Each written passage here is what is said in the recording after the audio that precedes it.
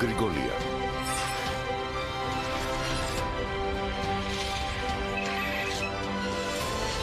დიანა ტრაპაიძე, ვახო სანაია, ნინო ჟიჟილაშვილი,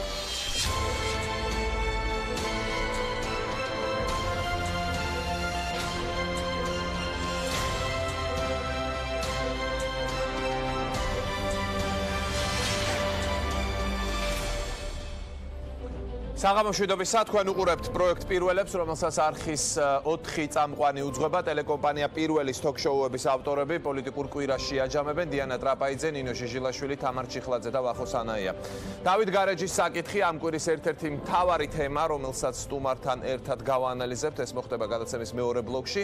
მანამდე კი ქართული ოცნების დეპუტატი რომან კაკულია, რომელმაც არაერთი რამ თქვა, რაც გუნდის პოზიციას აცდენილი იყო, ეს ქმნიდა ვარაუდს, რომ მას შეიძლება დაეტოვებინა უმრავლესობა, მაგრამ რამდენიმე დღის წინ დეპუტატმა ხმამისცა ბოლო დროის ყველაზე სადავო კანონს სასამართლოების შესახებ რომან კაკულია რამდენიმე წუთში ჩვენი სტუდიის სტუმარი იქნება. Თველი პარტიის ბედი დღეს ეს უკვე ერთი თემაა. განსაკუთრებით მას შემდეგ, რაც იუსტიციის უმაღლესმა საბჭომ საკუთარი სინდისით, გემოვნებით, კრიტერიუმების და პროცედურების გარეშე ათკაციანი სია პარლამენტს გაუგზავნა. ამის შემდეგ მოვლენების სწრაფად განვითარდა. ეკაბესელიამ ჯერ კომიტეტის თავმჯდომარეობა იურიდიული კომიტეტის დატოვა, შემდეგ უმრავლესობა. მას თანამოაზრეებიც გახვნენ. უმრავლესობა სხვა მიზეზით დატოვეს სოციალისტებმა. ბოლო დანაკლისი პარტიას 2 დღის წინ ჰქონდა. კანონპროექტი, რომელიც ყველაზე მაღალი ინსტანციის სასამართლოს ბედს განსაზღვრავს, მესამე მოსმენით მიიღეს და კენჭისყრიდან მალევე ლევან კობერიძემ უმრავლესობა დატოვა. უმრავლესობიდან გასულები ამბობენ, რომ დარჩენილებს შორისაც არ არის პოლიტიკური იდილია. რომან კაკულია საპარლამენტო კომიტეტის თავმჯდომარეა. მან აპრილის დასაწყისში ასეთი რამ თქვა, თუ დღევანდელი მოცემულობა არ შეიცვალა, ამ გუნდში ჩემ თავს ვერ ვხედავ.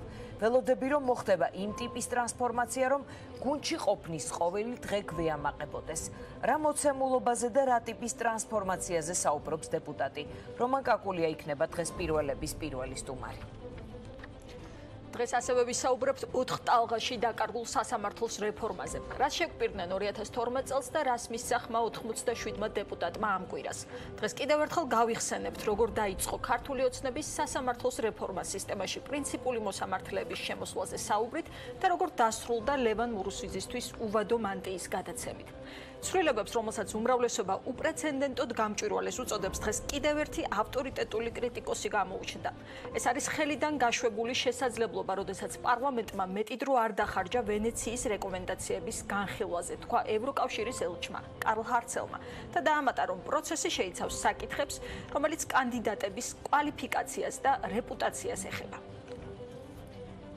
და როგორც ვახომ თქვა, ერთ-ერთი მთავარი თემა კვირის ეს გახლავთ დავით გარეჯის სამონასტრო კომპლექსი და მის ერთ ნაწილთან მეზობელი ქვეყნის მესაზღვრეების აქტივობები. ცოტა ხნის წინ პრემიერ-მინისტრმა მამუკა ბახტაძემ თქვა, დელიმიტაციის საკითხებზე საუბრის დაწყებამდე დავით გარეჯის სამონასტრო კომპლექსის ცალკეულ მიმართულებებზე იქნება მიმოსვლის პრაქტიკა, ის პრაქტიკა, რომელიც მანამდე არსებობდა. ჩვენ და ჩვენი აზერბაიჯანელი მეგობრები ამ საკითხს ისე გადავწყვეტთ, როგორც ჩვენს მეგობრობას და სტრატეგიულ პარტნიორობას შეეფერება.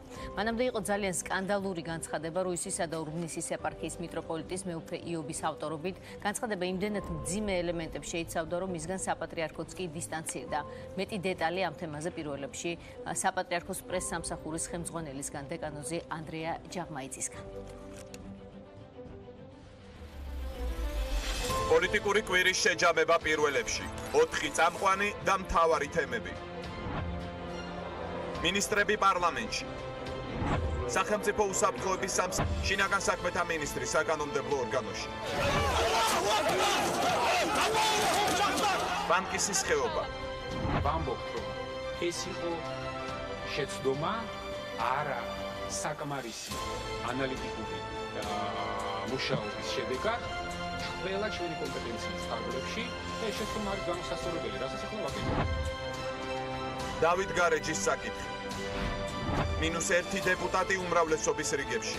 ეს კანონპროექტი მე ადრეც ვაფიქსირებდი, რომ არის ჩემთვის წყალგამყოფი. ბოლო პერიოდის განმავლობაში მხოლოდ ფორმალურად ირიცხებოდა უმრავლესობის და ფრაქცია ქართული ოცნების რიგებში. 87 მომხრე 33 წინააღმდეგი განაცხადი მიღებული. საერთო სასამართლოების შესახებ კანონი, ქართული ოცნება, ოპოზიცია და პრეზიდენტი. დღეს საღამოს 8-ზე მთავარი პოლიტიკური საკითხები პირველებში. 4 წამყვანი და კვირის შეჯამება. ჩვენ დავბრუნდით პირდაპირ ეთერში, ჩვენი სტუმარია რომან კაკულია, მე მას მივესალმები. ბატონ რომან, მე წავიკითხე შესავალში თქვენი ციტატა. თუ დღევანდელი მოცემულობა არ შეიცვალა, ამ გუნდში თავს ვერ ვხედავ. თქვენთვის ეს მოცემულობა არ უკავშირდებოდა კანონპროექტს, რომლის გამოც მაგალითად თქვენმა კოლეგამ, ვისთანაც თანხვედრა ჰქონდათ ხშირ შემთხვევაში პოზიციების 2 დღის წინ დატოვა უმრავლესობა. იბატონ, დიდი მადლობა ამ შესაძლებლობისათვის. ამ პოზიციას ასე უნდა ვიუდგეთ ალბათ. მე შევეცდები მოგახსენოთ, როგორ ჩამოყალიბდა ჩემი პოზიცია და თავისთავად ეს იქნება პასუხი ამ ყველაფერზე. 3 ძირითადი შემადგენელი აქვს ახლა, ასე ვთქვათ, მოსამართლეთა საქმეს, თუ შეიძლება საერთოდ ცნობილი საქმეც არსებობს, არა, ექიმების საქმე იყო ისტორიაში. აქ არის ადამიანები, რომლებიც ფიქრობენ, რომ სასამართლო უნდა იყოს უკეთესი. მარტო ეს აქვს მიზანი და გულწრფელები არიან ამაში. არის რაღაც პოპულიზმის ნაწილიც, ალბათ ვიღაცას ესეც აქვს, იმიტომ რომ უმგებიანი თემა ახლა ძირითადი საზოგადოებრივი აზრის შემქმნელი ყველა სუბიექტი, ექსპერტები, ყველანი სასამართლოს მოწინააღმდეგეები არიან და ადგილოს ამ ტალღაზე ხარ, უკვე კარგ ტალღაზე ხარ, მოკლედ ეს თემა არის. და არის ქართულ ოცნებასთან ბრძოლა. ეხლა ამ 3 მოცემულობიდან ჩემთვის აუცილებლად პოპულიზმით ყოფილი თანაგუნდელები არიან დაკავებული. არა, ყველას დავახასიათებ, თუ შეიძლება სამსახურები არაფერს არ დავაბრალებ ცხადია, მიუხედავად იმისა, რომ ახლა არის ეგეთი მცდელობები უკუღრებ, მაგრამ არ გვინდა ამას საუბარი. თვითონ მოსამართლეების თემა. აქ არის ჩემი აზრით და მე გეტყვით როგორ გამვითარდა ლოგიკა ჩემი ამ თემის ანალიზის. ყველაზე ხშირად ჟურნალისტები ხართ თქვენ და იცით ყველაზე მთავარია როგორ დასვამ შეკითხვა, საკითხი რო გაშალვა რა.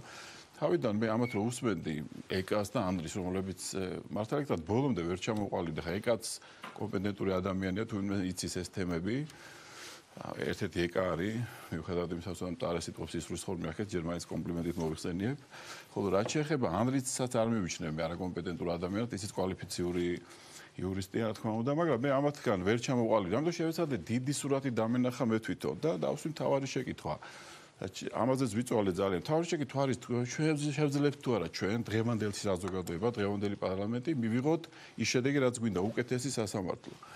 და სამწუხაროდ მივედი იმ დასკვნამდე, რომ მე მგონი ეს არის შეუძლებელი დღეს ამაზე უკეთესი. ეხლა როგორი ეს სასამართლო, ამაზე ცალკე ვისაუბროთ მე და შევაფასოთ, მაგრამ ის მოცემულობა რაც არის, ამის შეცვლაში დიდი ალბათობა მე ვერ დავინახე. ეხლა პოპულიზმის ნაწილი მე არ მაინტერესებდა და რჩებოდა ბრძოლა ქართული ოცნებასთან და რადგან ამის იმედი პრინციპში არ მქონდა და ამას ავხსნი რატომ? ამიტომ ვერ ვცვლი პოპულიზმი მე არ მაინტერესებდა და ქართულ ოცნებასთან ბრძოლაში მე არ ჩავედი. ხო, მეტი სხვა არჩევანი არ არსებობდა. ამ წუთას ეხლა მე გეტყვით ეხლა რას ვფიქრობ სასამართლოს, იმიტომ ეს პოზიცია რომელიც მე მაგ გეომათ ოცნებასთან შიგნით. გეტყვით მაგას, იმიტომ რომ ამ პოზიციას ჩემი აზრით უნდა გქონდეს არსებობის უფლება, იქნებ სხვას მე მომავალში გამოადგეს. რაში მდგომარეობს ახლა ეს? როდესაც ჩვენ რა არ მოგვეწონა ახლა ჩვენ მაგალითად იუსტიციის საბჭოს დეკემბერში, როდესაც წარმოგვიდგინეს ეს, ხო? რატომ არ მოგვეწონა? იმათმა რასაც იმსახურებდა ეს პარლამენტი, ისე მოგვექცნენ. რასაც იმსახურებდა ეს პარლამენტი, ზუსტად ისე მოგვექცნენ. და ამის აღიარება ძალიან დროულია ახლა, იმიტომ რომ აქ ზუსტად ამაზეა საქმე, რომ ის საზოგადოება, რომელიც ჩვენ გვაქვს, იცით რაშია საქმე, აი მაგალითად ასოცირების შეთანხმების მოლაპარაკებებში მე ერთ ნაწილში მონაწილეობდი მარტო დახმარებებში და ერთ მომენტს ვიხსენებ, რომ ზუსტად მიგვიყვანს ამ თემამდე. მოლაპარაკებებია და იქიდან გვეკითხებიან ევროპელი კოლეგები, რას ნიშნავს ინტერესთა კონფლიქტის გაგება ჩვენი მხრივ. და შემოგთავაზეს ფორმულირება emotionally related persons, ანუ ემოციურად დაკავშირებული პირები. ჩვენი მხარე გადავარდა სიცილისგან, იმათო ვერ გაიგეს რატო გვეცინებოდა. აი ეს არის კულტურული სხვაობა, რაც არის ევროპასა და ჩვენ შორის, მათთვის ანუ კლანური აზროვნება ჩვენი კულტურის ნაწილია, სამწუხაროდ დღეს ასეა. ჩვენ ყველა კლანური აზროვნების ტიპები ვართ, იმიტომ რომ საერთოდ ეხლა ასეთი ტერმინები რომელიც ჩვენ არის. ეს საიდან მოიტანეთ ეს რომ კლანური აზროვნების ტრადიცია? 15 წელში მე მახსოვს ძალიან დიდი ექსპერტები როცა ჩამოვიდნენ და ანტიკორუფციულ ბრძოლას იწყებდნენ, მაშინ ისინი განიხილავდნენ რა ჯობია ეხლა ჩვენ დავიწყოთ კამპანია ამ ქვეყანაში ანტიკორუფციული თემა თუ კლანური აზროვნების წინააღმდეგ კომპანიის ჩატარება. რადგან ეს ქაქათუს თემა კი არ არის, ეს აღმოსავლური კულტურების ნაწილია. პრინციპში აღმოსავლეთის კულტურებში კლანური აზროვნების რომ ნეპოტიზმი არის ჩვენი კულტურის ნაწილი. ხო და რაღაცა ეს თუ გვინდა სიღრმეში შევიდეთ, ეხლა მე ისეთი ქვავიდა, იცით, რადგან ეს არის მოცემულობა, ხო? არის ესეთი მოცემულობა, თავისთავად ცხადია, ეხლა ჩვენ უნდა ის ხუთი მოსამართლე, რომელსაც ეხლა არიან დომინანტები და ეხლა მაგათმებად პოზიციის გამოხატვის საშუალება მექნება, კი ბატონო, ეს რო შევცვალოთ, მე მგონია რომ ამ მოცემულობაში 2 წლის მერე იგივე სიტუაციას მივიღებთ მაინც ამ პარლამენტი, ამ საზოგადოებაში, ეხლა ჩვენ ამიტომ კანონს მე ხარ იმიტომ დავუჭირო, თავად კანონი არ არის ცუდი, მაგრამ ეს პარლამენტი ეხლა ამას რო იღებს თავისთავად ვალდებულებს, არის ეს პარლამენტი ეხლა რომელსაც შეუძლია ჩემი აზრით არ არის. პრობლემა ამაში, ამიტომ ჩვენ თუ მივალთ იქამდე რა არის თავარი არის ორი შეცდომა, რომელიც იყო დაშვებული. პირველი არის უვადო მოსამართლეობა, როგორც ჩანს, არ იყოს სწორი არჩევანი. ეს ევროკავშირთან მოლაპარაკების მაგალითი, იმიტომ მოგიყვანეთ. ასეთი კულტურული სხვაობის შემთხვევაში იქიდან copy-paste-ით ამის გადმოღება ადრე იყო. ჩვენ სხვა ეტაპები ქონდა, როგორც ჩანს გასავლელი და ძალიან მოკლედ რო გითხრათ ახლა ამ შეკითხვას, სასამართლო რეფორმა საქართველოში ჩავარდა თუ არა თავიდან ბოლომდე. რომელიც ქართული ოცნების ხელისუფლებამ აიღო როგორც ვალდებულება ქართული ხალხის წინაშე, რომ ამ რეფორმას განახორციელებდა. ისაც აწეულია საქმე, რომ იქ შედეგი არ ყოფილა, ეს არ შეიძლება. ახლა უყურეთ რა შეიძლება საქმე, ეს სასამართლო არის იდეალური არა. როგორი ჩვეგვიდა ისეთი არა. ახლა იმას არ ჯობია რაც იყო, რა თქმა უნდა ჯობია. ანუ სადავართ ახლა? და აი რა სტადიაში ვართ? ახლა ხომ ლამაზია შემიცოლი და მე მხოლოდ ლამაზი მინდა ახლა. შეიძლებოდა ყოფილიყავით ახლა. აქედან ხომ ლამაზია შემიცოლი და მე უფრო ლამაზი მინდა თუ აქ ვართ, მაშინ სარკეში ჩაიხედე რა. იქნებ ჩვენ ეგეთი ცოლი საერთოდ არ გეკუთვნის და არა, ვის მეუბნებით ამას, საზოგადოებას მეუბნებით, მე მაგას გეუბნებით, ახლა მე გეუბნებით რომ რეალობა ეს არის. რა პარლამენტიც ვართ, რა მთავრობაც ვართ. ბატონო, ნახეთ რა კითხვა მაქვს. ახლა ჩვენ და ახლა აქ ამ სიტუაციაში ერთ წუთი დავასრულებთ და მე ვისაუბროთ ამაზე.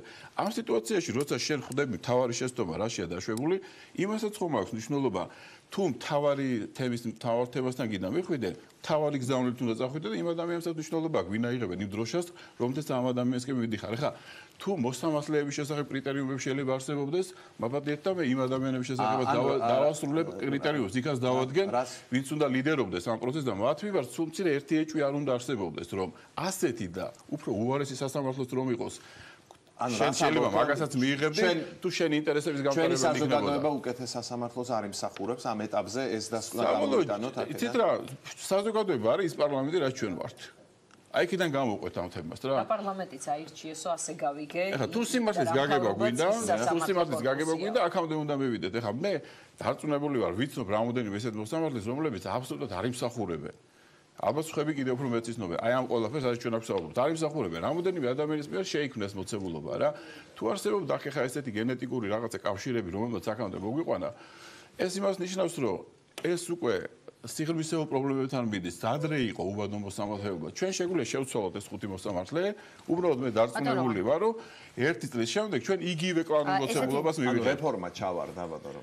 ფაქტიურად ჩავარდა კი არა, ბოლომდე არ არის მიყვანილი, მაგას ეს მეოთხე ტალღა ჩემი აზრით არ უშველის, თუ მომავალი პარლამენტი, ამ პარლამენტს ამის რესურსი არ აქვს ახლა. მოკლედ, თქვენ საზოგადოებას ეუბნებით, რომ აირჩიეთ უკეთეს პარლამენტს და მათ გააკეთოთ. პრაქტიკულად ვენეციის კომისიამაც ეს თქვენ თქვენ არ აირჩიეთ, რა ხანდობა არ გაქვთ და სხვამა აირჩიოთ, მაგრამ ამაზე არ მიდის ის უმრავლესობა, რომელიც უკეთესი პარლამენტი უნდა გვყავდეს. ჩვენ ახლა ეგ რამას სიახლეს ვამბობ, რამაც უკეთესი. ეს პასუხისმგებლობის გადანაწილების თემაა. ნახეთ ბატონო, რომ თქვენ რა გითხარით, ძალიან ყურადღებით გისმენდით, რომ თქვენ იწვალეთ პირდაპირ ეს სიტყვა იწვალეო გადაწყვეტილების მიღების დროსო და უკეთესი ვარიანტი არ იყო უბრალოდ ავდექი და ხმა მივეცი იმას რაც დაიღო მეორე მომენტი შეხა მე პრინციპში ის რამდენად პასუხისმგებლიანი გადაწყვეტილება უკეთესი რომ არ იყო ბუნებაში ეს უკეთესი არსებობდა უბრალოდ უმრავლესობამ არ ჩათვალა ღირსად თავისი ამორჩეველი რომ ეს უკეთესი ვარიანტი შეეთავაზებინა ასე რატომ არ დგება საკითხი მე რატომ ვიმსახურებ ცუდ სასამართლოს როგორც მოქალაქე არ იმსახურებ და ჩვენ ერთად უნდა ვიბრძოლოთ ამისათვის და ამიტომ მომავალ პარლამენტში ეს პარლამენტი ამას ვერ შეძლებს ჩვენ უნდა გავაკეთოთ 5 წლიანი ხედვა მე უბრალოდ ამას ვერ გავაკეთებ არა ვარ ამ თემის პროფესიონალი მაგრამ ვიდრე გააკეთებს ამას იმას გავყვები რომ ხა სასამართლოს გაგო დავარტყო გაჩერდეს მუშაობა მაგრამ უვადო მოსამართლეობის თემა რადგან ამხელა ინტერესით გახდა და საზოგადოების ეს და ჩვენ გვიან აღმოვაჩინეთ ხო ყველამ ეს თურმე შეცდომები რომელიც დაშვებული იყო ადრე მაგრამ აი მაგალითად ეხლა სწორია ის მიდგომა, ამას წინ ირაკლი კობახიძემ განვარდა ერთ-ერთ ეთერში და ძალიან სწორი იყო ერთი რამ. ხაზი უნდა გავლებულიყო, უნდა გავლებულიყო. ხო, სადღაც ხაზი უნდა გავლებულიყო. ამაში მე მგონი ყველა თან ხვდება, რომ ხო ყველას ერთად ვერ გაიყვანდი. ეხლა სწორად გაივლო თუ არა ხაზი, აქ მივედით. ანუ ის ადამიანები ვიზეც გაივლო, მაგრამ აქ ჩემი ვარაუდი მაქვს, იცით, ვასაკეთებ, არ ვიცი ხა ბიზნეს ივანიშვილს არადოს არ უთქვამს. მაგრამ შესაძლოა აქ იყო თემა, რომ იმ ვიღაცებზე ვიზეც გაივლებოდა ხაზი, ნდობა ხო უნდა ქონოდათ, რომ მათ მიმართ მართლა იქნებოდა ნდობა. შესაძლებელია ეს ადამიანები ზოგადად იმიტომ შეირჩნენ, რომ აი ამათ მიმართ თუ არ იქნება რაღაცა აგრესია თქვენს მიმართ უფრო მეტად არ იქნება. შეიძლება ესეც იყო კრიტერიუმი, ჩემი ვარაუდია. იმიტომ რომ ყველას კარგები მაშინ სად იყო ეს მაგთემის მე არ მჯერ ეხა ცუდები კარგები, მანდ არ მოკლედ. უბრალოდ მაინტერესებს აი იმ ადამიანის ახლა გვარის ხსენება არ მინდა იმ ფორმაში ახსენებენ, მაგრამ ყველა რომ ახსენებს იმ გვარზე გაუგნებით, აი რა გადაწყვეტილება უნდა ყოფილიყო იმის დასახელება, მე ვერ გავიგე ეს. რაი და უნდა ყოფილიყო ეს ლოგიკა, რომელთაც ეს ადამიანი, რომელსაც ახლა იმდენი ადამიანი მოიხსენებს ეს კონტექსტში, მართალითაც მეწოდება უკვე, მაგრამ რა უნდა ყოფილიყო ეს ლოგიკა, რომელთაც მასზე გავიდა ზღვარი, როცა ამიხსნეს, მივიღე, მაგრამ ვერ გავიგე. და მე ვიფიქრე, შეიძლება აქ ეს ლოგიკა იყო, რომ ახლა მას მიმართ თუ იქნებოდა ნდობა, მაშინ სხვების მიმართ უფრო მეტი ნდობა იქნება. ვერ გეტყვი. აი, ანუ თქვენ ამ გადაწყვეტილებით, როგორც ერთმა დეპუტატმა პასუხისმგებლობა აიღეთ სასამართლოსთან დაკავშირებით. ეს არის პოლიტიკური პასუხისმგებლობა მათ შორის და თქვენ ეს პასუხისმგებლობა გაყვებათ სულ. ანუ რომ არ მიგეღოთ ეს გადაწყვეტილება და არ მიგეც სათხმა რა მოხდებოდა ამ შემთხვევაში. არის აქ მეორე თემაც, მე ხა სასამართლო რეფორმის გულში არ მოსულა რამ პარლამენტში და ორი თემა არსებობს. ეხლა თქვენ რო თავიდან წაიგითხეთ რაღაც, რასაც ველოდები მე რომ იქ მინდა რაღაც შევცვალო და იმ თემის ჩამოცლის ჩამოშორების თემა და არ ჩავთვალე ეს უბრალოდ. მივიღე ეგეთი გადაწყვეტილება, რომ მე მირჩევნია შიგნით დავრჭე და იმ ორ თემას მივხედო, რაც არის პრინციპში დაკავშირებული. რა წითელი ხაზები თქვენთვის ჩემთვის არ გავიდა ამაზე. ხო, სხვა ამაზე არ გავიდა უბრალოდ. ეხლა ჩემთვის არაფერი არ იყო ამ გადაწყვეტილების მიღება, თუ ეხლა ვინმეს გონია, რომ იქ რაღაც მოსაზრებები იყო, რომ რაღაცებს ვეპოტინებით თუნდაც კი ბატონო, ყველას როგორც უნდა ისე იფიქროს. არ ვიცი ხა. არა, ნუ ეხლა გაბესელია თქვა სხვათა შორის ჩემთან ორი დღის წინ ბატონი რომანის გვარის თქვა, რომ და არა, ეპოტინები კომფორტის ზონიდან გასვლის ვერსია ხონდა მას, რომ გაუწევდათ კომფორტის ზონიდან გასვლა ადამიანის, მათ შორის ფიქრობს, რომ ბატონ რომანსაც მათ შორის. კი ბატონო, მისი უფლება ასე იფიქრებს, მაგრამ თემა ასეა, რომ იცი, ამ შემთხვევაში ჩემი ოპტიმიზმი თვითონ აი იმ ნაწილთან დაკავშირებით, რომ ჩვენ რაღაცას რადიკალურად შევცვლით ახლა, არ იყო დიდი და ამიტომ მე ოცნებასთან ბრძოლაში არ ჩავები, იმიტომ რომ მესამე ნაწილი როგორც გითხრათ, ძირითადად ოცნებას წინააღმდეგ ბრძოლა იყო და ამ ეტაპზე ხა, როდესაც არსებობს იმედი და მე მამდვილად მაქვს ხა რომ შემოდგომამდე იგი რაღაცები უნდა შეიცვალოს, ხა წინააღმდეგ შემთხვევაში მართლა აღარ არის ეს საინტერესო და შემოდგომამდე რა უნდა შეიცვალოს. იცით რა შემოდგომა არის ის დრო ხა რაღაც საფინიშეს სწორი ხაზი რო არის, ხო იცით ბოლოში. ახლა ეს არის შემოდგომა. ახლა თუ ამ საფინიშეს სწორ ხაზზე ჩვენ ვერ დავინახავთ იქ რა უნდა შეიცვალოს, არის იქ კიდე რესურსი დარჩენილი. სამწუხაროდ ახლა ჩვენ ხო ყველამ ვიცით, რომ ოცნების შემთხვევაში ჩვენ ვლაპარაკობთ უბრალოდ სხვაზე უკეთეს გუნდზე. ასია ეს მოცემულობა, აქ არ არის ლაპარაკი. და ვარსკვლავებს ახლა ვერავინ ვერ წვიტავთ, იქ უბრალოდ სხვაზე უკეთეს მოცემულობა ჩემი აზრით. ვიღაცა ახლა ამაში არ დამეთანხმება, მაგრამ მე მჯერა რომ იქ შეიძლება რაღაცები შეიცვალოს და უფრო ადეკვატური გუნდი ჩამოყალიბდეს და ახლა ან ამაზე უარი უნდა მეთქვა პრინციპში, აი ამის გამო, რომელშიც პრინციპში შედეგსაც ვერ ხედავდი, მაინც რაღაც შედეგს დააყენებდა ეს ჩემი გადაწყვეტილება, ამიტომ მივიღე ეს გადაწყვეტილება და დაველოდე ამას. ახლა ჩემთვის ახლა რადიკალური გადაწყვეტილების მიღება და რაღაცებზე პოტინი არ არის თემა, ხა მაგაზე ხო არ დავიწყებ მეტო თაობას. შეიძლება დასთი რა მომხდარიყო, რომ თქვენ ამ კანონ პროექტისთვის ხმარ მიგეცათ მესამე მოსმენისთვის და თქვენ დარჩენილი ყავით ოცნებაში. ასეთი რამ შეიძლება და მომხდარიყო? ვერ გეტყვით, ახლა ეს ისეთი თემა, როცა ასე პრინციპულია, მაგას მე თვითონვე არ გავაკეთებდი. როდესაც ასე პრინციპულად გუნდი ერთ პოზიციაზე დგას, მე და ირაკლიც ვისაუბრია ასეთ თემებზე, სწორია მისი პოზიცია, ჩემი აზრით, როცა პრინციპულად ახლა მე არ მაქვს პოზიცია, რომ ჩემი პოზიცია ერთადერთი ჭეშმარიტებაა სამყაროში. მე ჩემი პოზიცია მაქვს, მას თავისი აქვს. როცა ეს რადიკალურად ერთმანეთს ეხება, შეიძლება იყო მათი მხრიდან საკითხი დასმული, რომ არ მიცემის შემთხვევაში თქვენი ადგილი აღარ იქნებოდა უმრავლესობაში, იმიტომ რომ იქ ალექსანდრე ერქვანიაც იყო, ვინც წინააღმდეგ მისცა. ანუ ეს ნიშნავს, რომ ისიც გავა უმრავლესობიდან. ასე იქნება საკითხი თავმჯდომარის მხრიდან. არასოდეს ახლა საბჭოები გაჟღერდა მიდის, ძარსად არ მივდიოდი, არავის ჩემთვის ესეთ რამ არ უთქვამს. ასეთ რამე არ ყოფილა და ვერ გეტყვით ახლა რა სიტუაცია და მომისმენდნენ, არ მომისმენდნენ, ეს საუბარი შედგებოდა. მე ჩემი გადაწყვეტილება მივიღე, ვალდებული ვარ ჩემი თანამდებობიდან გამომდინარე. მე მგონია რომ ავხსნა ეს, რადგან თქვენ მომეცით ამ შესაძლებლობა, ამასაც დიდი მადლობელი ვარ, იმიტომ ბევრმა შემეკითხა რაღაც რატომ მიეცი ხმა. აი ხსნი რატომ მივეცი ხმა? მე მივეცი ხმა, იმიტომ რომ თავად კანონი ეს როგორც კანონი ცუდი არ არის. რატომაც არა აქვს ამ კანონს აზრი, იმიტომ რომ იუსტიციის საბჭო ისეთია როგორიც არის, ამის კურნალობა სულ სხვაგანდევს. ამის კურნალობა დგას ზუმადო მოსამართლეობაში და ჩვენს მენტალობაში და ძალიან ბევრ მოცემულობაში, რომელსაც ახლა ვერ ვცვლით.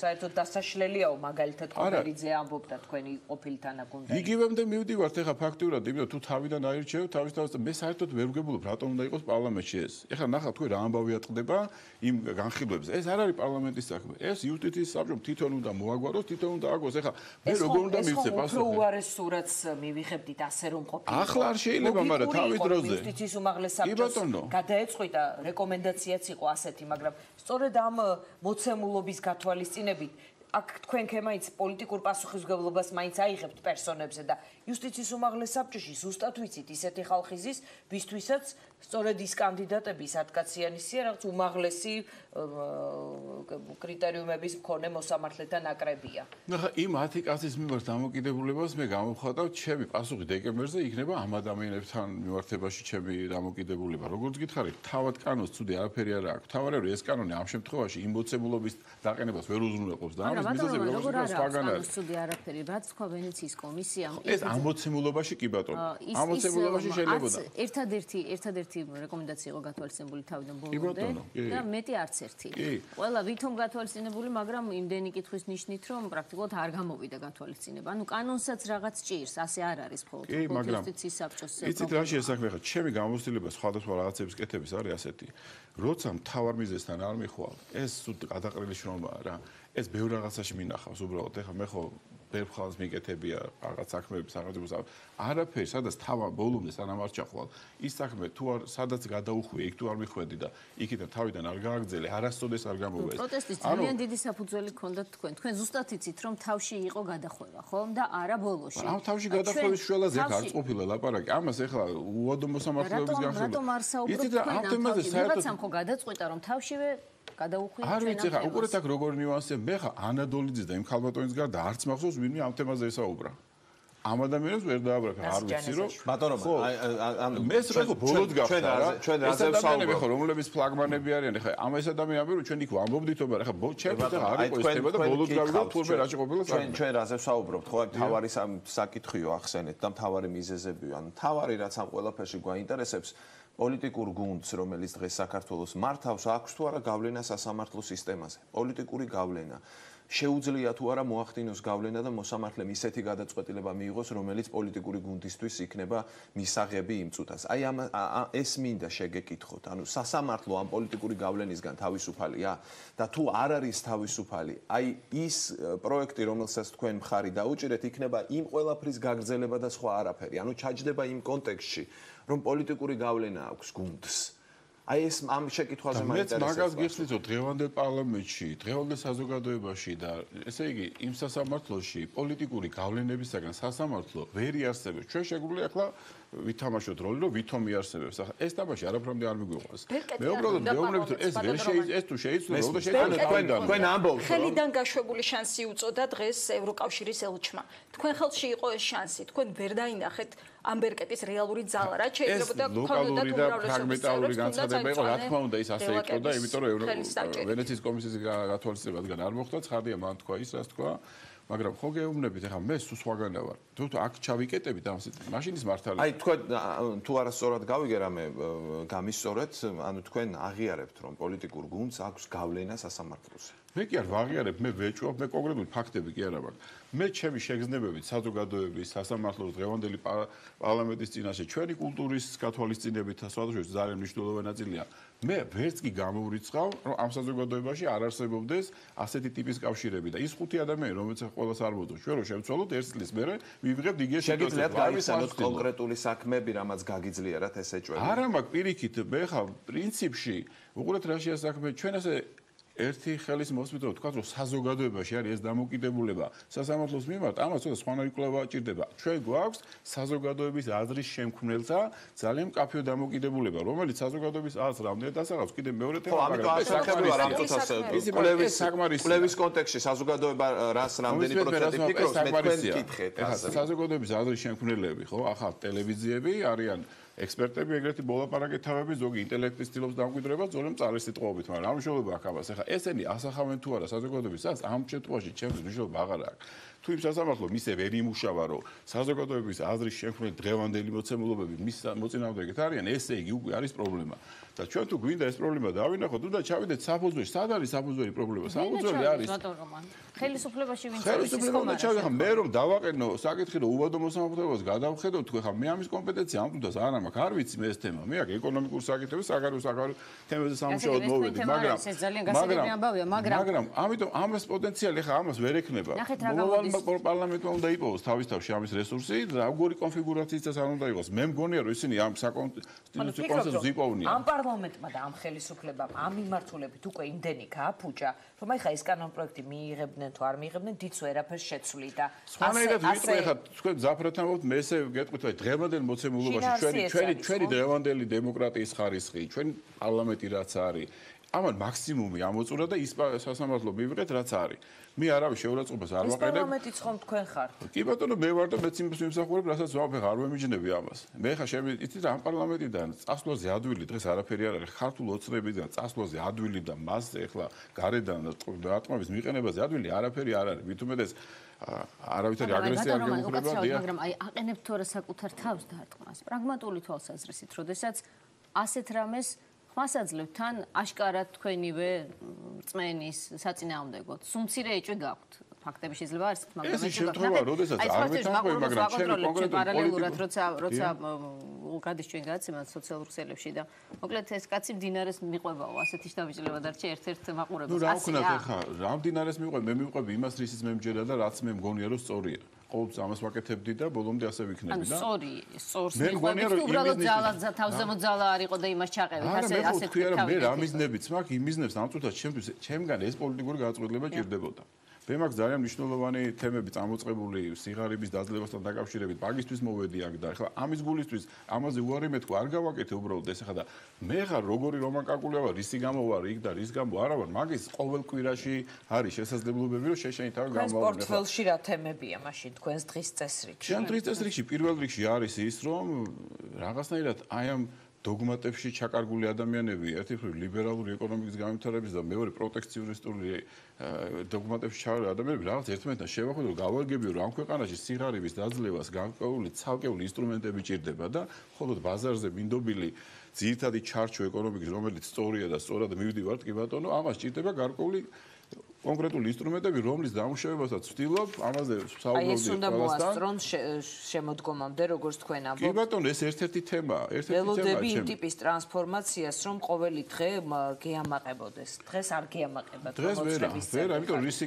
კეთებაც მინდა, იმას მე ვერ ვაკეთებ. ეხლა ფაქტურად ეკონომიკური პოლიტიკა ჩვენი მიდის რაღაცებზე, ყველა მარსი და ეს დარჩა იუპიტერი, მასთან არ გავქვიოფერბია, თავისუფალი ვაჭრობის ხელშეკრულება, თორე სხვასთან ყველასთან გავაფორმეთ. და აქედან გამომდინარე, ამას როგორ იგრძნობენ ადამიანები, აქ ცოტა სხვა ტიპის ჩარევებია საჭირო და მე ეს ვიცი მიკეთებია 10 წელი მიკეთებია თავის დროს და მინდა გავაკეთო. ეს ყველაფერი ხომ არ არის iluzია. ახლა არსებობს უზარმაზარი თემები, მათ შორის სასამართლო. შეიძლება იყოს, კი. მათ შორის ის, რასაც თქვენ ამბობთ, უდიდესი თემა არის და პირდაპირ უკავშირდება ჩვენი მოსახლეობის კეთილდღეობის საკითხს, მაგრამ აი სათხედავთ აი ამ რესურსს შეგიძლიათ მითხრათ მე ბევრჯერ და ბევრი ადამიანისგან მსმენია დაახლოებით ის რასაც თქვენ ახლა ამბობთ საკუთარი პოლიტიკური ძალების მიმართ მაგრამ ყოველთვის ეს იმედგაცრუებით თავდებოდა იმიტომ რომ ყოველთვის პოლიტიკურ ბრძოლაში ეს საკითხები ჩაიკარგებოდა ვერავინ ამისთვის ვერ მოიცლიდა მათ შორის შეიძლება ვერ მოიცალონ იმ იდეებისთვის რაც თქვენ გაქვთ და თქვენ საბოლოო ჯამში დარჩეთ ძალიან იმედგაცრუებული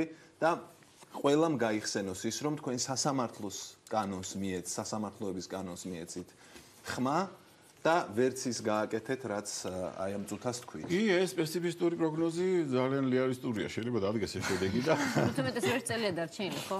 პარლამენტის მუშაობის დასრულებამდე ამ მოწესრიგება. ცოტა ახლა რაღაც პროექტებზე საუბარი, რომელიც სიღარიბის დაძლევას გრძელვადიან პერსპექტივაში ის ძალიან გადასატეხი თემაა, ესე მარტივად არ არის. ახლა ეს ჩვენ ძალიან სოფხოდველობრივი კაკაფონია გვაქვს ჩვენ ქვეყანაში და ზოგადად ეს ვერასოდეს ვერ მივიდა ეს საზოგადოება საზოგადო და კლიშეებში და სტერეოტიპებში არის რომ ჩვენ გონია რომ ეხლა რაღაცა ლიბერალური ეკონომიკა ჩვენ ვართ ბიზნესების ხარდამჭერი პოლიტიკა რომელიც უდიდესი მნიშვნელობისა და პირველია მაგრამ ბიზნესების რაოდენობა იმდენია დღეს ვინც დაასაქმე რომ არ ყოფნის ამ საზოგადოებას აქ რაღაცა ბიზნესში შემოსვლელი გეიტები არ არის და ამას შექმნა უნდა ჩვენთვის ბაზარს მიან და ისინი ვერ ქმნიან ამას და ამას უნდა კონკრეტული ქმედებები ან სოციალური დაცვის პროგრამები უნდა ქონდეს ისეთი უნაკლო რომ ის ადამიანი ვინც ვერ შებოდის ბიზნესში მასთან პასუხი ქონდეს რომ შერი რატომ არ მოკვდება იცოდეს ან მას ამ გეიტში შემოსვლის შენი ინსტრუმენტი უნდა შეთავაზო ვიცი მე ამის კეთება როგორ უნდა მინდა ამას კიდევ ერთი ვცადო სანამ ვახოს სცენარი დადგება ჩემს ცხოვრებაში ამას ცდი და ამის გარდა არის კიდევ მეორე თემა საგარეო პოლიტიკაშიც მინდა რაღაცა წვრილი შევიტანო იმ გაგებით რომ ხა ერთხელ და სამუდამოდ მინდა გავარკვიო რას ნიშნავს პრაგმატული საგარეო პოლიტიკა რომელშიც დამთავრდება ის რომ საგარეო პოლიტიკაზე მსჯელობა ხდება ეკონომიკისაგან განცალკევებულად. ახლა არის ხოლმე ნატოს ბაზები უნდა იყოს თუ არ უნდა იყოს და ამ თემებში მინდა რომ მოხდეს მსჯელობა იმასთან დაკავშირებით რომ საგარეო პოლიტიკა უნდა იყოს განხილული არა მხოლოდ უსაფრთხოების თვალსაზრისით, არამედ ბიზნესის თვალსაზრისით. მე შემიძლია ისეთი დავასრულებ არ არის ეკონომიკისგან განცალკევებული ეს ფაუნდეიშენის და არც რომელსაც შეიძლება სწორედ ეკონომიკის თავისუფლების ინდექსი არის ხომ რეალურად. მაგაში მინდა დავებოთ, მაგრამ სასამართლო არის ბაზისი რომლის გამით შეიძლება თუ შეიძლება დავასრულებ. იმიტომ რომ შეიძლება ისეთი უსაფრთხოება უზრუნველყო ჩვენ ამ ქვეყანაში რომ რუსული თვითმფრინავი კი არა ჩიტიც ვერ შემოფრინდეს, მაგრამ ეს უსაფრთხოება შეიძლება ისეთი სტრუქტურით იყოს გაკეთებული, $1 ვერ შემოფრინდეს. მე ამიტომ ამას გათვალისწინება უნდა ყველაფერს და ამაზე მსჯელობის ფორმატები აქ არ არის.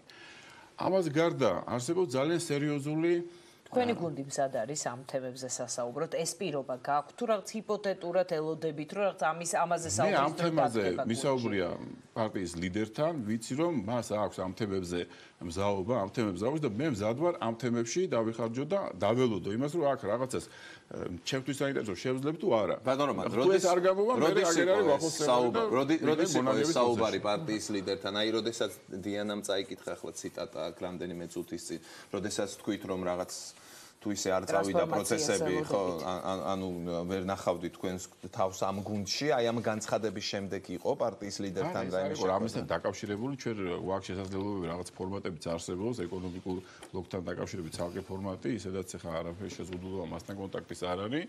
მე არ მაქვს იმის შეგრძნება რომ რაიმე ჩემში არსებობს ის მოსაზრება რაც მან არის. ან თქვენ შორის საუბარი იმაზე დარჩენილიყავით, წასულიყავით, აი ამ თემებზე იყო ბოლო პერიოდში. არა, ეს ახლა გაზვიადებული იყო, მე ვთქვი ის რას ვთქვი, ემოციური ფონი იყო, თუმცა დღესაც ვადასტურებ რომ ეს აღარც მახსოვს რაღაცას უკავშირდებოდა იქ, მაგრამ იმ მომენტის განწყობა რაც იყო ვთქვი და დღესაც მაქვს ამის განწყობა რომ ეხლა ეს თუ საინტერესო არ გახდება მე ვინმეს თავს კი არ ვამადლი და კი არ ვიცი რაღაც განსაკუთრებულს უბრალოდ ჩემთვისაც არ იქნება საინტერესო მათთვისაც არ იქნება საინტერესო ახლა ეს არ არის მთავარი ნარატივი წამოვა დარჩება არ დარჩება მთავარია რომ ყველა ადამიანმა იპოვოს თავისი თავი და აკეთოს ის რაც მას მოწონს რა რაღაც ეს არის შეიძლება მაგალითად სასამართლოს თემა ისეთ სიმაღლეზე ავიდეს მით უმეტეს კანდიდატების განხილვა რომ დაიწყება რომ აი ამ თემებისთვისაც პოლიტიკურად იმდენად დაგაზარალოთ და ჩვენ ამ პროცესს უყურებთ მაგალითად თქვენ არ გინდა თქვარის ხსენება მაგრამ ქართული ოცნება რაღაც იქცა კონკრეტული მოსამართლეების ადვოკატებად დამცველებად ამ პროცესს თქვენ ასე უყურებთ თუ არა რომ ეს იმდენად გაზარალებთ რომ აი თქვენი თემებისთვის შეიძლება დროც არ დარჩეს და რესურსიც არის მე მეშინია მაგის ძალიან და არის მაგის ძალიან რეალური სცენარია ეს ძალიან რეალური სცენარია ეს იმიტომ რომ ამის გაგება ძალიან ძნელია თითქმის წარმოუდგენელია ხა ისეთნაირად მოხდა ჩავაყალიბება ამ ადამიანების მიერ საზოგადოებრივი აზრის რომ მათთან ასოცირებული სწორი გადაწყვეტილებების დეკლარირება ძალიან რთულია ხა ირაკლი თქვა და სწორი იყო როცა თქვა გახსოვთ გეუბნებათ ხა ხაზი უნდა გავლებულიყო და ხა ვიზე უნდა გავლებულიყო აქაც შეიძლება ახსნა მოიძებნოს მაგრამ არ ყებულობს საზოგადოება ამას ეს შეიძლება გავლება სხვა არის და რატომ იტვირთა თქვენმა პარტიამ და მისმა ლიდერმა მაგალითად კონკრეტული მოსამართლის აი წამომცდა მურუსიძის აქ ერთი თემაც არის ხა ვახოსაც მინდა უპასუხო რომ მე ვკითხა აი რატომ აი აქ მეორე თემაც იყო ამ ჩემ გადაწყვეტილებაში ხა ეს არის მოცემულობა რომელიც მე რომ მოვედი უკვე იყო და თურმე და მე აღმოვაჩინე მე ხა პოზიციად უიესად მოსულ ვარ ხა ასეთ პოზიციაზე მე მოვედი აქ ხა ჩემი მოვალეობა ეს მაშინ უნდა გამეგო კარგად ხა მურუსიძეც იყო მოსამართლეობა უბადოც ყველაფერით მე რომ 2016-ში მოვედი ეს ყველაფერი უკვე შემდგარი პროცესი იყო ხა ჩვენ ბოლოს მივხვდით იმიტომ რომ მივედით ამ უბადოება ხა აქ ხა როგორც ტაქტიკაზე რომელიც პარტიამ აირჩია რომელიც ბოლო პროცესია როცა რეალურად კობახიძეს გადააჭარბეს. კობახიძემ თქვა, რომ ისინი ცუდები იყვნენ, კარგები გახდნენ. ივანიშვილმა თქვა, რომ ცუდებიც არ იყვნენ, იმიტომ რომ არაფერი სადაო მას არ მიუღია იმ კონკრეტულ საქმესთან დაკავშირებით. ეხლა მე ახლა ეს იმის თქმა კი არ მინდოდა, რომ მე ახლა ამის მონაწილე ვარ და მანამდე მოხდა და მე უბრალოდ ესე იგი რაღაც იყო, როდესაც ამის აუცილებლად ალბათ დადგებდა ბიზნესის ევოლუცია საზოგადოების დაკვეთა ხო შეასრულა. მან ეს როგორ შეასრულა და როგორ დადო ეს შედეგი, ყველა ყოფილი იყო ხო ზოგადი შედეგით. მე რადგან იმ პროცესთან რომელი შედეგით ბატონო რომანი 2012 წელს ლაპარაკობ, როცა წავიდა ნაციონალური მეგობრობა და მე ხო მალევე მოხდა ეს ამბები, როგორ ვხვდები მე 13-14 წლის ამბავია რა ეს ყველაფერი. მოსამართლებთან დამოუკიდებლობის ჩამოყალიბება. ამ ადამიანებაში არ ჩანდა თავიდან რომ მაშინ იღებს ეს სათავეს მოსამართლეები უნდა დარჩენილიყო. ესე იგი რაღაც აუცილებლობა ამის არ ვიცი რა ალბათ არსებობდა რომელმაც იმ შედეგის დადებაში თავისი წვლილი შეიტანა. გარკვეული ტიპის ვალდებულება შეიძლება არსებობდა ადამიანებთან ხა მე ხო ან ყველაფერი უნდა ვიცოდე და არც მაქვს უფლება ხა ისეთ რაღაცებში ჩავეკითხო ყოველას ვისაც არცვლია საჭიროთ რომ ვითხრან გავიგონო ჩემს წინაშე დევს ეგეთი მოცემულობა ხო არიან ეს ადამიანები არჩეულები არის უვადო მოსამართლეობა არის დღეს ეს მოცემულობა აქედან ხა რა გამოვა არ ვიცი და კი ბატონო ხა რა თქმა უნდა შეიძლება და გადართულიყავ იმ თემაზე რომ მარტო საკუთარი იმიჯი თუ არის პრობლემა მე ხა დააგაგმესმის რას დავაზიანებ მაგრამ ერთი ასეთ შეკითხვა მაქვს თქვენთან ანუ თქვენს პოლიტიკურ საქმიანობას ქართულ ოცნებას უკავშირებთ 2020 წლის შემდეგაც ანუ აპირებთ რომ იყოთ დეპუტატი მომდევნო მოწვევის პარლამენტში თქვენი პოლიტიკური გუნდი ამბობს რომ ის აპირებს რომ დარჩეს ხელისუფლებაში აი თქვენ თუ აპირებთ კვლავ პარლამენტში მოხვედრას ეს მაინტერესებს მე ხა ნამდვილად ვერ გეტყვით ამას სამართლებთან შემოვიდოდი გოგონას ვესაუბრებდი ამ თემაზე და რაც უთხარ იმას გავიმეორებ ხა დღეს პოლიტიკაში რო ხარ არ შეიძლება ხა წასვლა არ გინდოდეს ესეთი თემა მაგრამ როცა იცი უკან რასტოვებ რაღაც სხვა პასუხისმგებლობის უკავშირდება მე მგონია ეს ოღონდ თუ პირდაპირ დაიჯერებს რომ ამას გულახდილად ვამბობ თორე წასვლა ძნელია უკვე აქ ისეთი სიტუაცია და იმდენი რამეა დასალაგებელი რომ თუ რამე შეგიძლია ადამიანს მე მგონი უნდა მოახმარო ამ თემას და შეიძლება ცოტა ისეთ რაღაცების შეწირო რაც თქვენ მიწინასწარ მეტყოდეთ ახლა რომ წინ დამხვდება ალბათ მაგრამ იმედი მაქვს რომ მომავალში რაღაცებით რაღაცა კორექტირებას გაუკეთებ იმ პორტრეტს რომელიც ეს კონტურები თითეული პოზიციით იხატება ხოლმე როგორც წესი ეხა ეს ერთი შტრიხი იყო. ძალიან კონკრეტამდე ნახოთ რა იქნება. მესმის, ანუ მე როგორც მივხვდი, თქვენ სერიოზულად ფიქრობთ ამაზე, რომ ქართულ ოცნებასთან დარჩეთ ბოლომდე და მოხვდეთ მომდევნო პარლამენტში თუ კი ოცნება იქ გავა. არა, პარლამენტზე არ არის ლაპარაკი, ეხა კიდევ ერთხელ მინდა ვთქვა. ან გუნდში, ყოველ შემთხვევაში სადმე სადაც ესე იგი ოქტომბერი და შემოდგომა, ამიტომ დავასახელე რომ თუ გუნდმა არის ის ეხა ნოემბერში აი რაღაც ფინიშისკენ მიდიხარ ხა თუ ყველა შეცდომა იქ არ გაანალიზდა და იქ არ ითქმება რა იყო ცუდი რა უნდა გავასწოროთ რა რესურსი გვაქვს შეგნით ხა მარტო ეხლა ბოლომდე მისვლა უკვე ხა მე მაინდა-მაინც ამაში საინტერესო აღარ იქნება ეს არაფერი უბრალოდ თორე ხა რაც გადაწყვიტავ ხა მართლა ის არ არის პრობლემა ხა კომიტეტის თავმჯდომარე იქნები თუ არ იქნები თავარია რომ თავარი რაღაცა ხუთი თავარი რაღაცა არსებობს 5-6 პარტია ნიშნავს როდესაც ამ ძირითად რაღაცებთან მიმართება შენ გყავს თანამოაზრები და მათთან ერთად იხარი ამ სამის კეთება და ამას აკეთებ თუ ეს არ არის უბრალოდ საინტერესო არ არის მე მაგრამ თქვენ თქვით რომ არ იცით ზუსტად ამ პროცესის დეტალები როგორ დაიწყო თქვა 2012 წლის შემდეგ სასამართლო რეფორმა ასე შემდეგ ჩვენ მესამე ბლოკში გვექნება მაყურებლისთვისაც ვიტყვი ამაზე დეტალურად საუბრის საშუალება როგორ გაკეთილშობილდა ნელ-ნელა გარკვეული ადამიანების რეპუტაცია და როგორ ხდებოდა ეს. თუმცა ახლა მაინტერესებს შემდეგი რამ თქვენ თქვით რომ პასუხისგებლობა აიღეთ ამ კრიტერიუმებზე რაც დაამტკიცა პარლამენტმა. დაახლოებით ერთ თვეში უკვე პასუხისგებლობის აღება მოგიწევთ ამ კონკრეტულ გვარებზეც რომლებიც ხსენებად შეიძლება დღეს არ გინდოდეთ ვთქვათ. ამ შემთხვევაში როგორი იქნება თქვენი სტრატეგია? აქაც იქნება მესამე გზა რომ არ ვეომები ოცნებას? არა ეს უკვე ძალიან ზედმეტი იქნება. მანდ ვეღარ შევყვები უკვე. მაშინ თუ ვერ შეყვებით ანუ რა იქნება? მაშინ ახო სცენარი რაღაც შემოდგომაზე კი არა უფრო აქეთ ალბათ ახლა ანუ გაქვთ მონიშნული გარკვეული გვარები რომ ამ სიაში აღმოჩენის შემთხვევაში თქვენ უკვე ვეღარ მიცემთ თავს უფლებას ხარი დაუჭიროთ. ალბათ. მაგრამ თემა იცით რა არის? მე მგონი ყველაზე მნიშვნელოვანია ხა ყველა კი იბრალებს ამას ვის როგორ გამოდის ახლა მე ამას საზოგადოება გადაწყვეტს, მაგრამ თავარია რომ შენ ზუსტად იცოდე ალბათ შენი პოზიცია რას ემყარება. პირველ რიგში შენ თავთან უნდა გქონდეს პასუხი. ხა მე ხანდახან ის კი არსებობს რომ მინდა გიჯერებს და მინდა არა პოლიტიკისთვის მნიშვნელოვანი თემაა ეს, მაგრამ ნუ რას ვიდამთ ესეა. გმადლობთ საინტერესო საუბრისთვის. გესურვებთ წარმატებებს თქვენს და იმ თემებში ჩვენს სახელმწიფოს, რომელზეც ახლა საუბრობდით, ნახოთ დანარჩენი რა იქნება, აგერა ვარ ჩვენ, აგერა ხარ თქვენ და გვაჩვენებს დრო ამ ყველაფერს, რომან გაკულია იყო ჩვენი სტუმარი. რეკლამის შემდეგ დავბრუნდებით, დეკანოზი ანდრია ჯაღმაიძე უპასუხებს ჩვენს შეკითხვებს.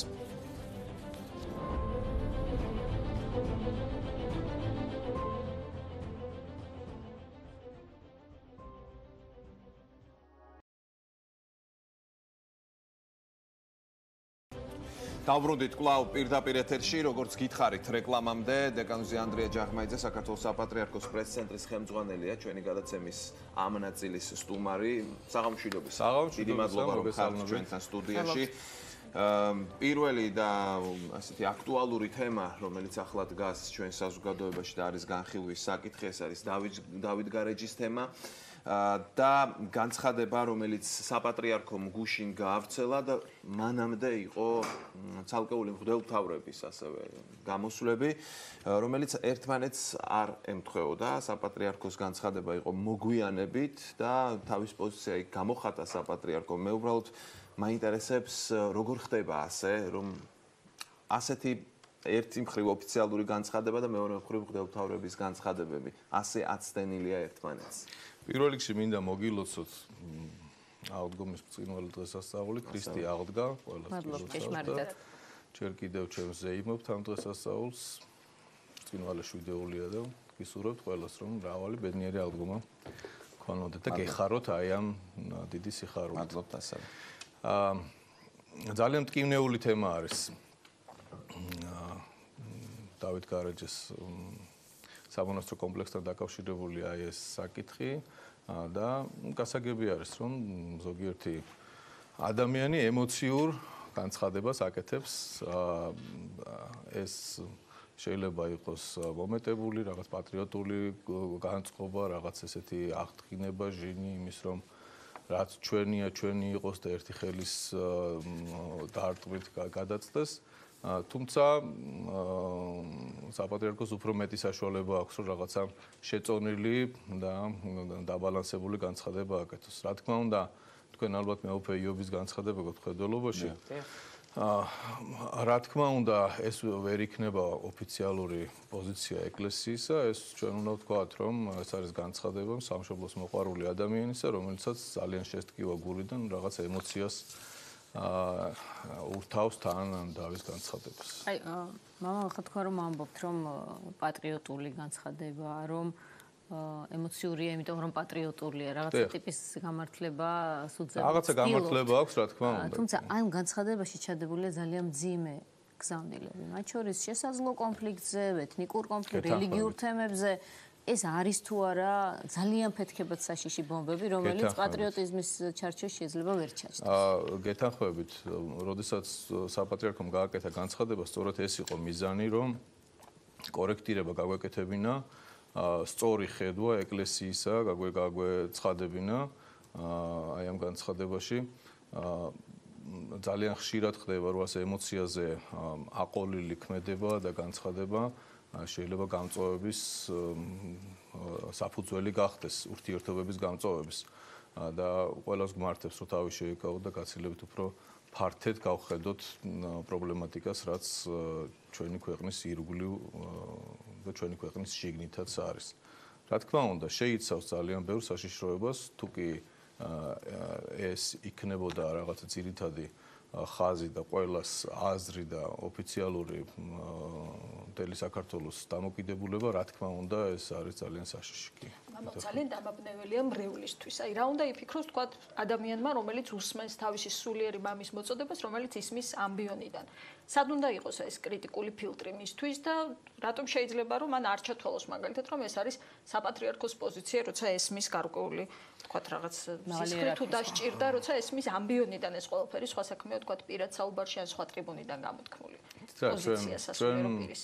მესმის კი, ჩვენ ვართ ქვეყანა, რომელიც საუკუნეების მანძილზე მეომარმა ადამიანებმა შექმნეს ეკლესიასთან ერთად ერის ხალხი სულ მუდამ იბრძოდა და ეს მუხტი, ვთქვათ, ომის ჟინისა და რაღაცა ესეთი მოწოდებებისა ისმის ხოლმე სადაგძელოშიც და კერძო საუბრებში ძალიან ხშირად, მაგრამ ოფიციალური პოზიცია ეს არის, რასაც საპატრიარქო აკეთებს. ჩვენ ძალიან ხშირად გვსმენია ერთმანეთის საპირისპირო მღვდელმთავრების მიერ გაცხადებული. უკავშირდებოდა ეს რუსეთთან მიმართებაში ჩვენს დამოკიდებულებას, უკავშირდებოდა ეს თქვა დასავლეთთან მიმართებაში და ორი მღვდელმთავარი სრულიად საპირისპიროს ერთმანეთისგან საპირისპირო პოზიციას აცხადებდა და ჩვენ ამას შევეჩვიეთ. ეს არის მათი კერძო აზრი, მათი კერძო დამოკიდებულება და ეს არ განსაზღვრავს ზოგადად პოლიტიკას, რასაც აწარმოებს ეკლესია. მამა ანდრია, გადავიდეთ უშუალოდ საკითხზე, რომელმაც გამოიწვია მთელი ეს აჟიოტაჟი. საპატრიარქოს რა პოზიცია აქვს კონკრეტულად, ან აქვს თუ არა აი ამ საკითხის მოგვარების თავისი ხედვა? არსებობს აზერბაიჯანის სახელმწიფო, არსებობს საქართველოს სახელმწიფო და ამასთანავე საქართველოს ეკლესიას აქვს თავის შეხედულებები ბუნებრივი ამ თემაზე, რადგან თქვენ ხართ დღეს ჩვენი სტუმარი, იქნებ გითხრათ, როგორ გესახებათ ამ საკითხის გადაჭრა. მე ალბათ კარგი იქნება რომ პატარა ექსკურსი გავაკეთო რა ხდებოდა ამ დემარკაციასთან დაკავშირებით, საერთო დემარკაციასთან დაკავშირებით. ჯერ პირველ რიგში აუცილებლად უნდა ვთქვა, რომ ეკლესიის მიმართ ისმოდა ბრალდებებიც.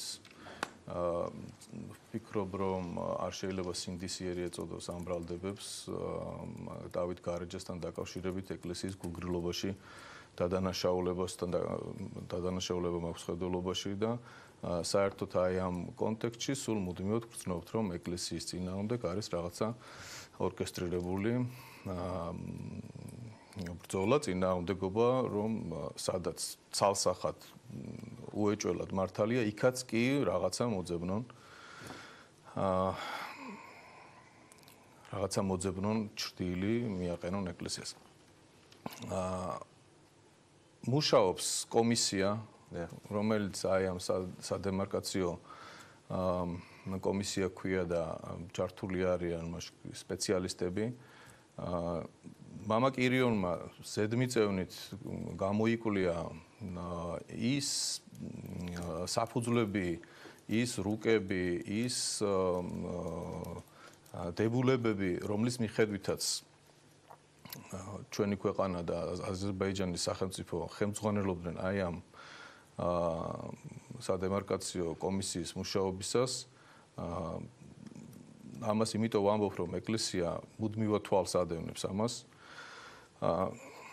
სიტუაცია ესეთი არის, რომ როდესაც საბჭოთა კავშირი დაინგრა, აი ამ რესპუბლიკებმა მიმართეს გაეროს იმისათვის, რომ მიეღო გაეროს თავის წევრ ქვეყნებად.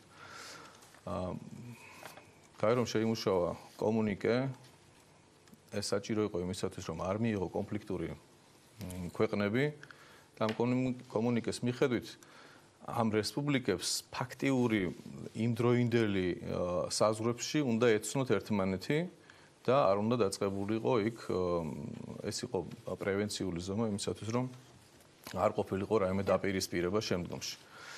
საერთოდ საზღვრის განსაზღვრა ორი პრინციპით ხდება: ისტორიული, ტოპოგრაფიული რუკები და ფაქტიური სამოხმარებლო არეალი.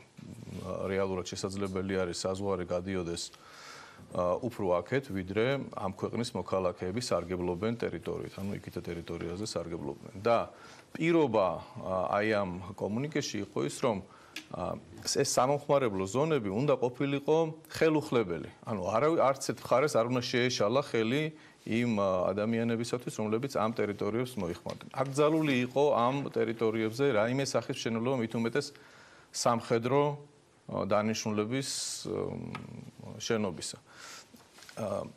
ეს არის დარღვეული. ეს ტერიტორია, რომელიც ვახსენე, როგორც სარგებლობის, ფაქტობრივი სარგებლობის არეალი, ეს ტერიტორია ფაქტიურად ჯერ კიდევ დაუსრულებელი აი ამ დემარკაციის პროცესის პერიოდში აზერბაიჯანულმა მხარემ გადმოწია უკიდურესად ჩვენს მხარეს. 1938 წლის რუკებით 1900 თუ თვითნებურად როგორ ხსნით თქვენ ეს გეტყვით ძალიან დიდი წვლილი არსებობს თუ არა კიდევ სხვა რუკები მათ შორის მათ ხელში რომლითაც ისინი ხელმძღვანელობენ აი თქვენ თქვით რომ არსებობს რუკები რომლის მიხედვით დგება ანუ აზერბაიჯანული მხარეც რაღაცით ხელმძღვანელობს გეთახმებით რაღაცით ხელმძღვანელობს აზერბაიჯანული მხარეც თუმცა 1996 წელს ჩვენ სახელმწიფოებს შორის აზერბაიჯანსა და საქართველოს შორის გაფორმდა ხელშეკრულება დაიდო რომლის მიხედვითაც უნდა ესარგებლათ 1937-38 წლის რუკებით რომელშიც სასაზღვრო ხაზიდან და დავითგარეჯის სამონასტრო კომპლექსი 250-300 მეტრის სიღრმეშია საქართველოს მხარეს შემდგომში ძალიან სავალალო ასე სულისკვეთება აჩვენა იმ კომისიამ რომელიც მუშაობდა სადემარკაციო აი ამ საკითხების გარკვევაში ამ პროცესებში ჩართული იყო მამა კირიონი მივალ იქამდე გეტყვით ახლა მამა კირიონი იყო ჩართული ამ პროცესებშიც და მან არაერთ გზის მიმართა ხელისუფლებას ჯერ კიდევ როდესაც პრემიერი იყო ბატონი ირაკლი ღარიბაშვილი მაშინ დაწვრილებით გაიარეს ეს საკითხი და ბატონი ირაკლი იყო სრულიად ადეკვატური ძალიან კარგად ჩახედული ამ საკითხებში და მაშინ მისი უშუალო ზედამხედველობით თითქოს დაიწყო სიტუაციის გამოსწორება მაგრამ შემდგომში ბატონი ირაკლი წავიდა პრემიერის თანამდებობიდან და ეს კომისია დარჩა უმეთვალყუროდ. ფაქტობრივად იქ არის ერთი ადამიანი, რომელზეც ძალიან ხშირად მესმის სხვადასხვა მხრიდან, რომელსაც ძალიან ბევრ რამეში მის გადაწყვეტილებებს ეჭქვეშ აყენებენ. რამდენად ეს არის სახელმწიფოებრივი, კომპეტენტური.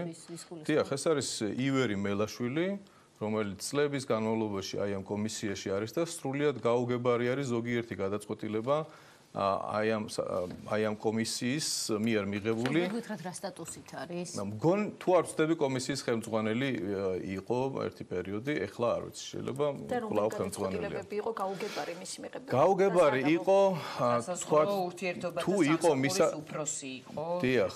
დღესაც არის. გაუგებარი იყო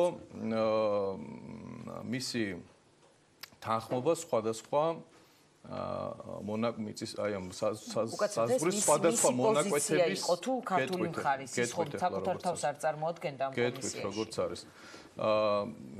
გაურკვეველი იყო ამა თუ იმ მონაკვეთზე საზღვრის გავლებაზე თანხმობა და ხელმოწერა მისი. და როგორც ამობენ ძალიან ხშირად კომისიის წევრებს არც კი უთანხმობდა ბევრ დეტალს ისე აკეთებდა ამას. ძალიან ბევრი შეკითხვები არის ამ ადამიანთან მიმართებაში და სასიხარულოა რომ მას მერე რაც ბატონი დავით სალკანიანი იმყოფებოდა ბაქოში დაბრუნებისას გაცხადდა რომ ამ კომისიის განახლება მოხდება და იმედია რომ ეს ადამიანი აღარ იქნება ამ კომისიაში ან კარგად გამოიკვლევენ мотивაციებს თუ რატო ხდებოდა აი ასეთი რამე. აი რატომ გააქტიურდა ეს თემა ახლა ამას რაიმეს უკავშირებთ თუ ეს უბრალოდ ასე მოხდა რომ აი უბრალოდ გააქტიურდა თუ რაიმე მიზეზი აქვს ამ ვერ გეტყვით მიზეზებს თუმცა დრო და დრო ხდება ხოლმე აი ამ თემის გააქტიურება გამოჩნდებიან ხოლმე მესაზღვრეები რომლებიც ძალიან ახლოს მოვლენ ბრევს დაუშლიან გადასვლას სამონასტრო კომპლექსის ერთ-ერთ ნაწილში და რა თქმა უნდა ხდება აქტუალური. მამა კირიონი პირდაპირ უკავშირებდა ამ თემას პრეზიდენტის ვიზიტს. ამ კითხვაზე, რაც ვახომ დასვა, პასუხი მამა კირიონის იყო ძალიან კონკრეტული, რომ ეს ყველაფერი უკავშირდებოდა სალომე ზურაბიშვილის ჩასვლას ადგილზე. თქვენ რისი თქმა შეგიძლიათ?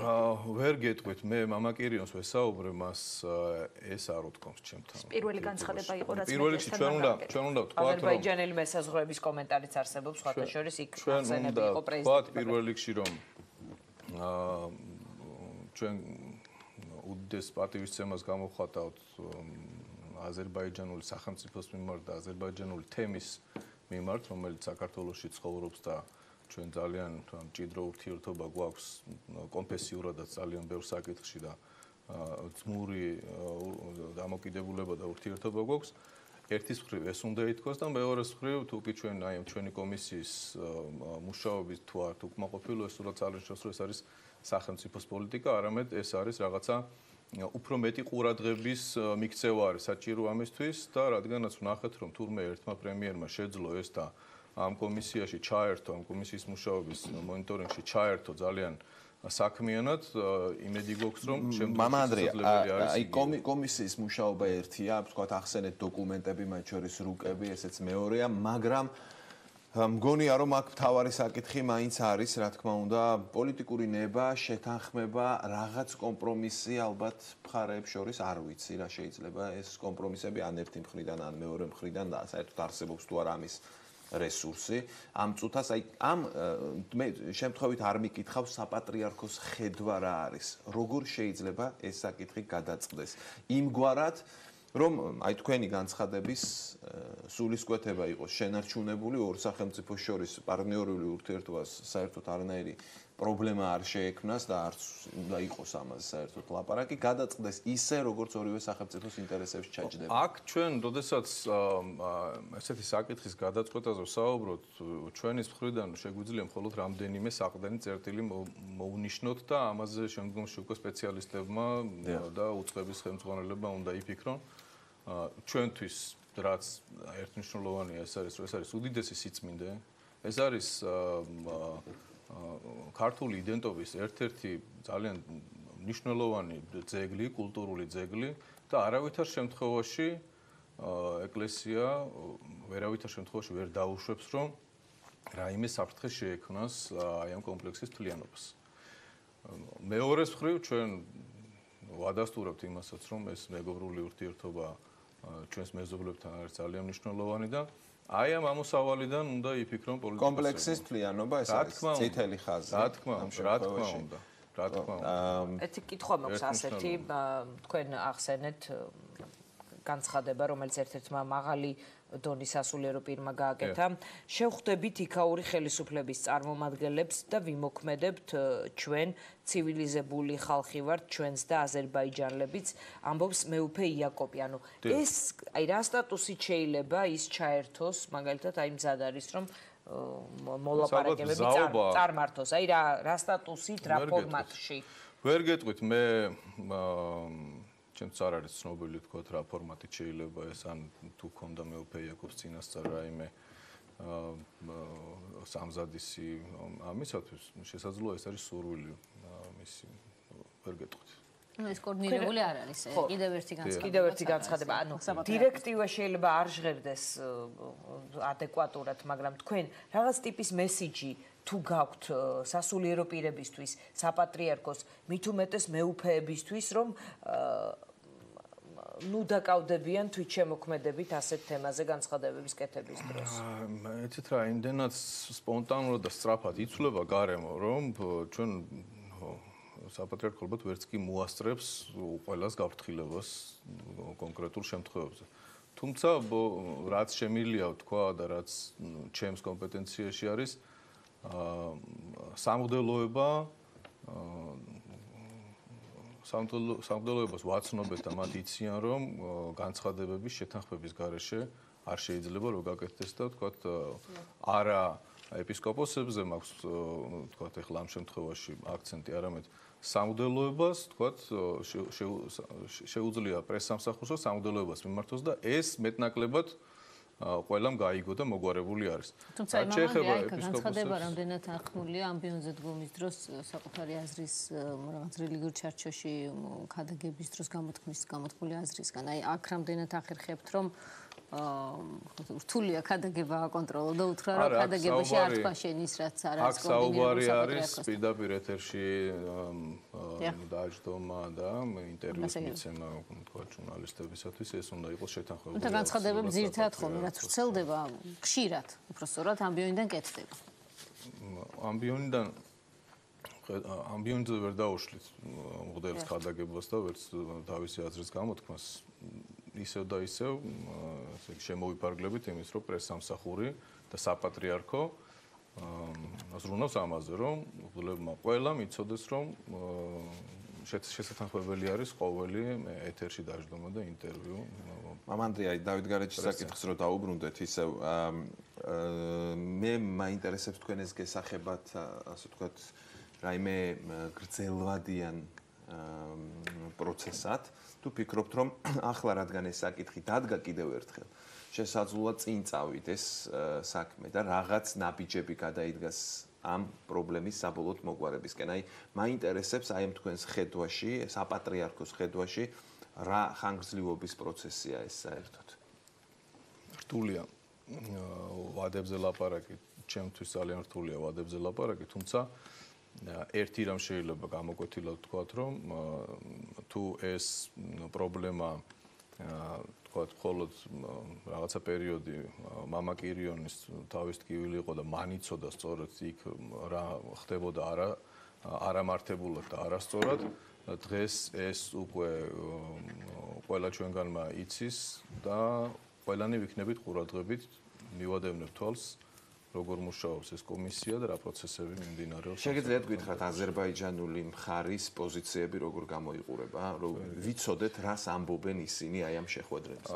ჯერჯერობით ვერ გეტყვით, არ ვიცი ჯერჯერობით, მაგრამ ალბათ როთა განმავლობაში რო ჩავიხედოთ ამ სიტუაციაში გაცხადდება ესეც. მაგრამ აი თქვენ მე მაინც იქ დამრჩა ბევრი კითხვა, როდესაც ახსენეთ კონკრეტული სახელი და გვარი ივერი მელაშვილი. და კონკრეტული რაღაცა დესტრუქციული ტიპის საზიანო, ხო, მას სწორად გავიგე. არასახელმწიფოებრივი. აი, რაში გამოიხატა ერთი საზიანო აზრი თუ შეგიძლიათ გითხრათ, ანუ მაგალითისთვის აუდიტორია რომ მიხვდეს რაზე საუბრობთ.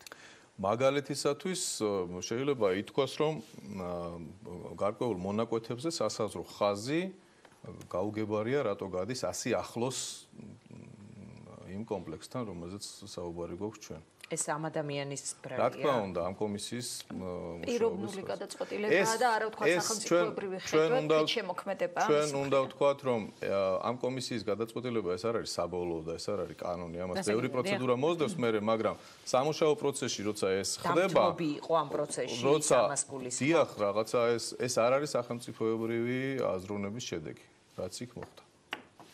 და თვითონ როდესაც თქვენ თქვით რომ ღარიბაშვილის დროს იყო პოზიტიური ტენდენციები, გამოდის რომ კვირიკაშვილის დროს აღარ იყო ეს ინტერესი, შესაბამისად ტენდენცია და ახლა ბახტაძის დროსაც დღეს გავიგეთ. ყველა საქმეს სჭირდება გარკვეული იმპულსი, мотиваცია, ჩართულობა და რთულია ყველა ადამიანს ერთნაირად ერთ დონეზე გავაგებინოთ, მოვთხოვოთ და როგორც ჩანს ბატონ ირაკლი სწრაფად ჩაერთო ამაში, დაინტერესდა და გაიგო ამის შინაარსი, აქ დაგვიანდა ამ შემთხვევაში. თუმცა შედეგი მაინც ვერ დადგა, მაგრამ შედეგი შეიძლება ასეთი შედეგი დადგებოდა აუცილებლად, რომ ბატონ ირაკლი კიდევ ყოფილიყო რაღაცა პრემიერი? დიახ. უბრალოდ შეიძლება შედეგად ჩათვლილიყო ალბათ პროცესის კეთილგანწყობილი ფორმატით გახანგრძლივებაც კი, იმიტომ რომ როდესაც აი ასეთი რაღაცები მაინც არ ხდება, ეს უკვე პოზიტიურია, ხო, თუნდაც საზღვარგაულებელ სივრცეში. მაინც თქვენ რა შთაბეჭდილება გრჩებათ? სახელმწიფოსთვის აი ეს პრობლემა არის პრობლემა. რა თქმა უნდა. დიდად ვერ ზრუნავს, არ ზრუნავს, მაგრამ სადღაც ახსოვს. ბევრი საკითხია, რომელიც შესაძლებელი არის, რომ შევახსენოთ, მიუთითოთ, მაგრამ არა ნიშნის მოგებით, არამედ როგორც დამხმარე გვერდით მდგომა, ვთქვათ, ორგანიზაციამ თუ ნაწილმა საზოგადოებისა. მიუთითოთ და უთხრათ, რომ აი აქაც პრობლემა არის და კარგად ჩავიხედოთ ამაში. რომ ყველაფერი ზედაპირზე არ ჩანს.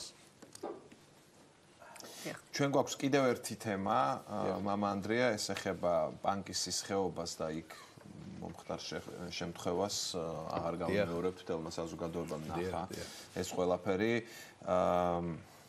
აქ საპატრიარქოს პოზიცია როგორია? იყო შეხვედრა ბანკის სისხეობის მკვიდრნი საქართველოს კათოლიკოს პატრიარქს შეხვდნენ და ლაპარაკი იყო იქაც ამ თემაზე, რომ ორივე მხრიდან იყო შეცდომები.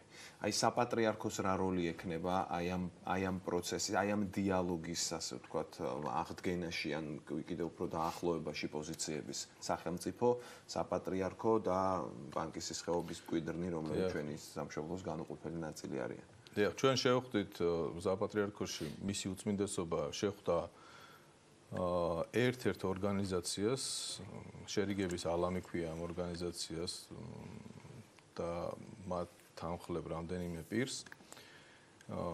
მე ვისურვებდი, რომ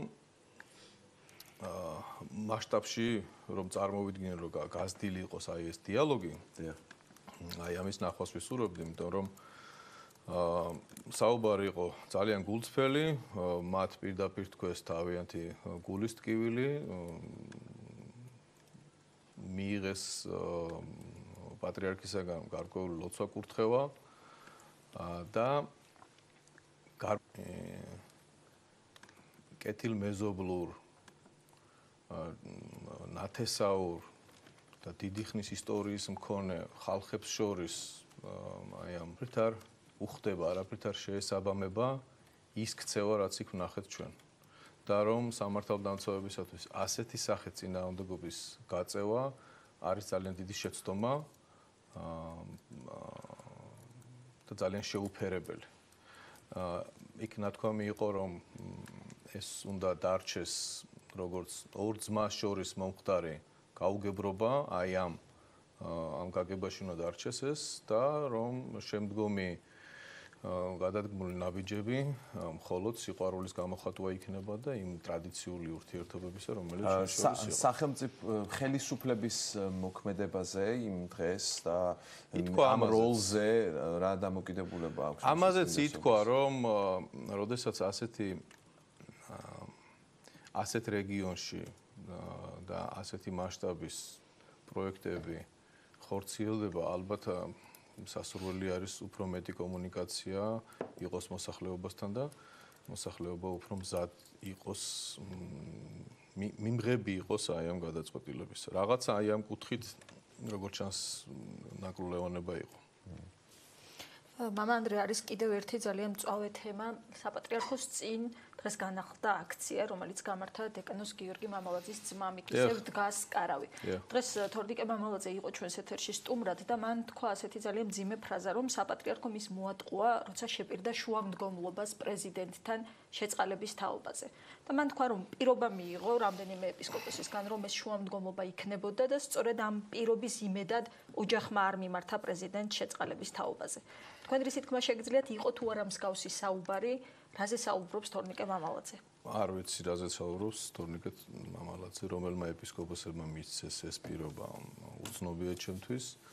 მე მქონდა მასთან ურთიერთობა და ძალიან სამწუხაროა, რომ ამ დიალოგს, რომელიც მასთან მქონდა, შემდგომში ვიღაცები შეეცადნენ დაერქმიათ გარიგების მცდელობა, თითქოს საპატრიარქო რაღაც გარიგებას თავაზობდა. ადრეც თქვი ვახო თქვენთან გადაცემაში და ეხლაც ვიმეორებ, საპატრიარქო არავის არაფერს არ სთხოვს. ამ შემთხვევაში სთხოვენ საპატრიარქოს და სთხოვენ ძალიან არაკორექტულად. სთხოვენ მას, პირდაპირ ეუბნებიან, რომ შენ ხარ დამნაშავე, მან დაიგეგმა ეს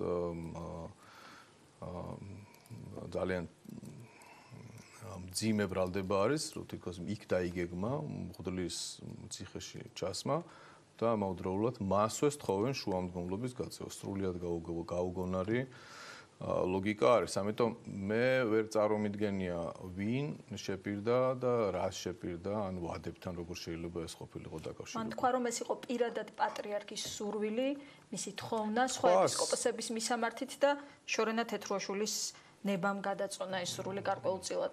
ეს არის მისი პოზიციონირება, მისი არგუმენტები. საერთოდ საუბარი არ ყოფილა ამ თემაზე, რომ აი შეწყალება რა შემთხვევაში შეიძლება ითხოვოს საპატრიარქო. შეიძლება რომ როდესაც ბრალს უყენებენ საპატრიარქოს, როდისმე ვინმემ რაიმე საბუთი წარმოადგინოს. რაიმე მცირე საბუთი ფურცელის ნაგლეჯი რაღაცა წარმოადგინოს, რომ ეს მართლა ესე იყო. სულ ტყუილი.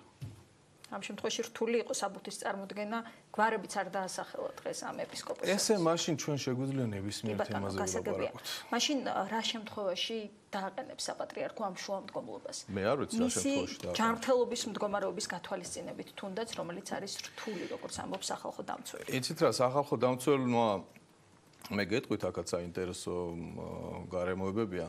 სახალხო დამცველმა ჩართო დამოუკიდებელი ექსპერტების ჯგუფი, რომლებმაც შეაფასეს დეკანოს გიორგი მამალაძის ჯანმრთელობის მდგომარეობა, აღწერეს, რომ ეს არის რაღაცა მძიმე მდგომარეობა და 21 გვერდიანი დასკვნა დადეს, რომელიც მე რუსთავიორმა ასე იგი მიუძღვნა კიდევ ერთხელ საპატრიარქოსთვის ჭრილის მიყენებას და მან სახალხო დამცველმა მიმართა სასჯელ აღსრულების უწყებას, რომ გაითვალისწინოს მისი რეკომენდაცია და გადაიყვანოს ავადმყოფი საჯარო სამკურნალო დაწესებულებაში და რამდენი დრო გავიდა ამის მერეცით? დაახლოებით 2 თვე გავიდა ამის მერე.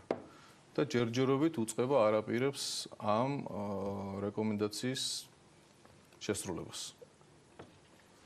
დღეს დააბრუნეს ის საკანში, ასე თქვა თორნიკე მამალაძემ, დღეს გადმოიყვანეს საკანში და იქაც თქვა, რომ არ არის სათანადო პირობები შექმნილი მისი ჯანმრთელობისთვის. 18 დაწესებულებიდან გადაიყვანეს ისევ საკანში. მან თქვა, რომ დღეს თუ გუშინ გადმოიყვანეს საკანში. ეს ჩემთვის ახლა პირველად გახდა ეს ცნობილი. ყოველ შემთხვევაში საყურადღებო არის, რომ რაღაც არგუმენტები გააჩნია სასჯელ აღსრულების უწყებას, რაც ამართლებს იმას, რომ არ ასრულებს სახალხო დამცველის ამ რეკომენდაციას მიუხედავად იმისა, რომ 21 გვერდიანი ანუ არც ისე მძიმე შეიძლება იყოს მისი ჯანმრთელობის მდგომარეობა. ალბათ გაირკვევა რაშია საქმე. მადლობთ.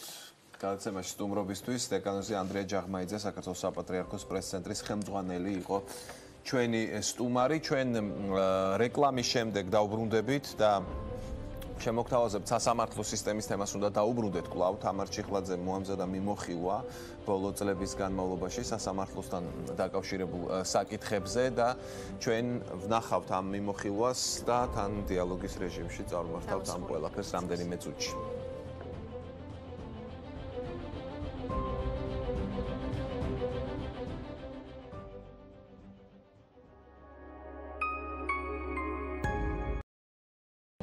დავბრუნდით კვლავ პირდაპირ ეთერში, ეს არის პირველების დასკვნითი ბლოკი, სადაც როგორც უკვე გითხარით, ვისაუბრებთ სასამართლო სისტემის შესახებ.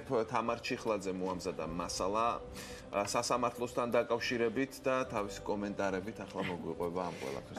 ხო, არქივი ყოველთვის საინტერესოა და ბევრ რამეს ამბობს პროცესებზე და ამ პროცესებში, დინამიკაში პოლიტიკოსებიც მთავარი მოქმედი გმირები დღევანდელი პროცესების ჩანან სხვანაირად. მე მოვუყვები მოკლედ ქრონოლოგიას, როგორ მიდიოდა სასამართლოს 4 ტალღა სასამართლო რეფორმის, რომელ ეტაპზე რა პრობლემები იქნა და იყო და რა შეიცვალა რეალურად. თავიდან მინდა პატარა ციტატა წავუკითხო მაყურებელს. გადავახვევთ, რაზეც რომან კაკულია საუბრობდა გადაცემის დასაწყისში. რომელმაც არ იცოდა როგორ დაიწყო მთლიანად ეს პროცესი. მინდა დავიწყო ზუსტად 2012 წლის 1 ოქტომბრიდან ციტატას წაგიკითხავთ. სასამართლო მხოლოდ ფორმალურად არის დამოუკიდებელი, რეალურად მის საქმიანობას მთლიანად აკონტროლებს პოლიტიკური ხელისუფლება და უპრინციპო მოსამართლეთა ხელში სასამართლო ხშირად გვევლინება მისი უსამართლო სურვილების შემსრულებლად. ამიტომ სუფევს სასამართლო ხელისუფლებისადმი საფუძვლიანი უნდობლობა. და მეორე ნაწყვეტი, მოსამართლის შერჩევისას მხედველობაში იქნება მიღებული არა მარტო მისი კვალიფიკაცია და გამოცდილება, არამედ პირადი თვისებები, პატიოსნება, პრინციპულობა, შეუვალობა. ეს არის ნაწყვეტი ქართული ოცნების 2012 წლის საარჩევნო პროგრამიდან. ეს იყო დაპირება და მაშინ ხელისუფლება ამბობდა, რომ აქვს პოლიტიკური ნება ამ დაპირების შესასრულებლად. თუმცა ქრონოლოგია არის ასეთი: ქართული ოცნების და თემიდას მსახურების ურთიერთობა იწყება დიდი დაძაბულობით და დაპირისპირებით. ამ დროს უზენაეს სასამართლოს ხელმძღვანელობს კოტე კუბლაშვილი. ოცნება მტკივნეულად აღიქვამს გამომართლებელ განაჩენებს ნაციონალური მოძრაობის ყოფილ მაღალჩინოსნებთან დაკავშირებით და მაგალითად თეატრულოკიანი მაშინ ამბობს, რომ ამ ხალხს ათავისუფლებს კუბლაშვილის სასამართლო და არა პროკურატურა. ეს პროცესი ნავსით ხდება გარკვეულწილად 2013 წლის 6 მარტს, როცა ერთმანეთს დახურულ კარს მიღმა ხვდებიან ბიძინა ივანიშვილი და კოტე კუბლაშვილი და ორივე საუბრობს დამოუკიდებლობაზე. თუმცა აქ ჩანს შეთანხმების ნიშნებიც და ივანიშვილი აღნიშნავს, რომ იცის კუბლაშვილის წარსულის შესახებ, მაგრამ ის ვადას მიიყვანს ბოლომდე. სამაგიეროდ კუბლაშვილი დათანხმდება რეფორმას, რომელსაც იუსტიციის სამინისტრო მოამზადებს. საუბარი საერთოდ შეეხებოდა იმას, რომ სასამართლო უნდა იყოს აუცილებლად დამოუკიდებელი, როგორც ახალი სეზველი გუნდისაგან და რაც თავარია, საზოგადოებამ უნდა დაიჯეროს და ირწმუნოს, რომ სასამართლო არის სამართლიანი. ვისაუბრეთ იმაზეც, რომ რეფორმების გატარება აუცილებელი, ბატონი კოტეც გააჩნია მზაობა და თანახმა. მიუხედავად იმისა, რომ ეს ინიცირებულია იუსტიციის სამინისტროსაგან და გუნდისაგან.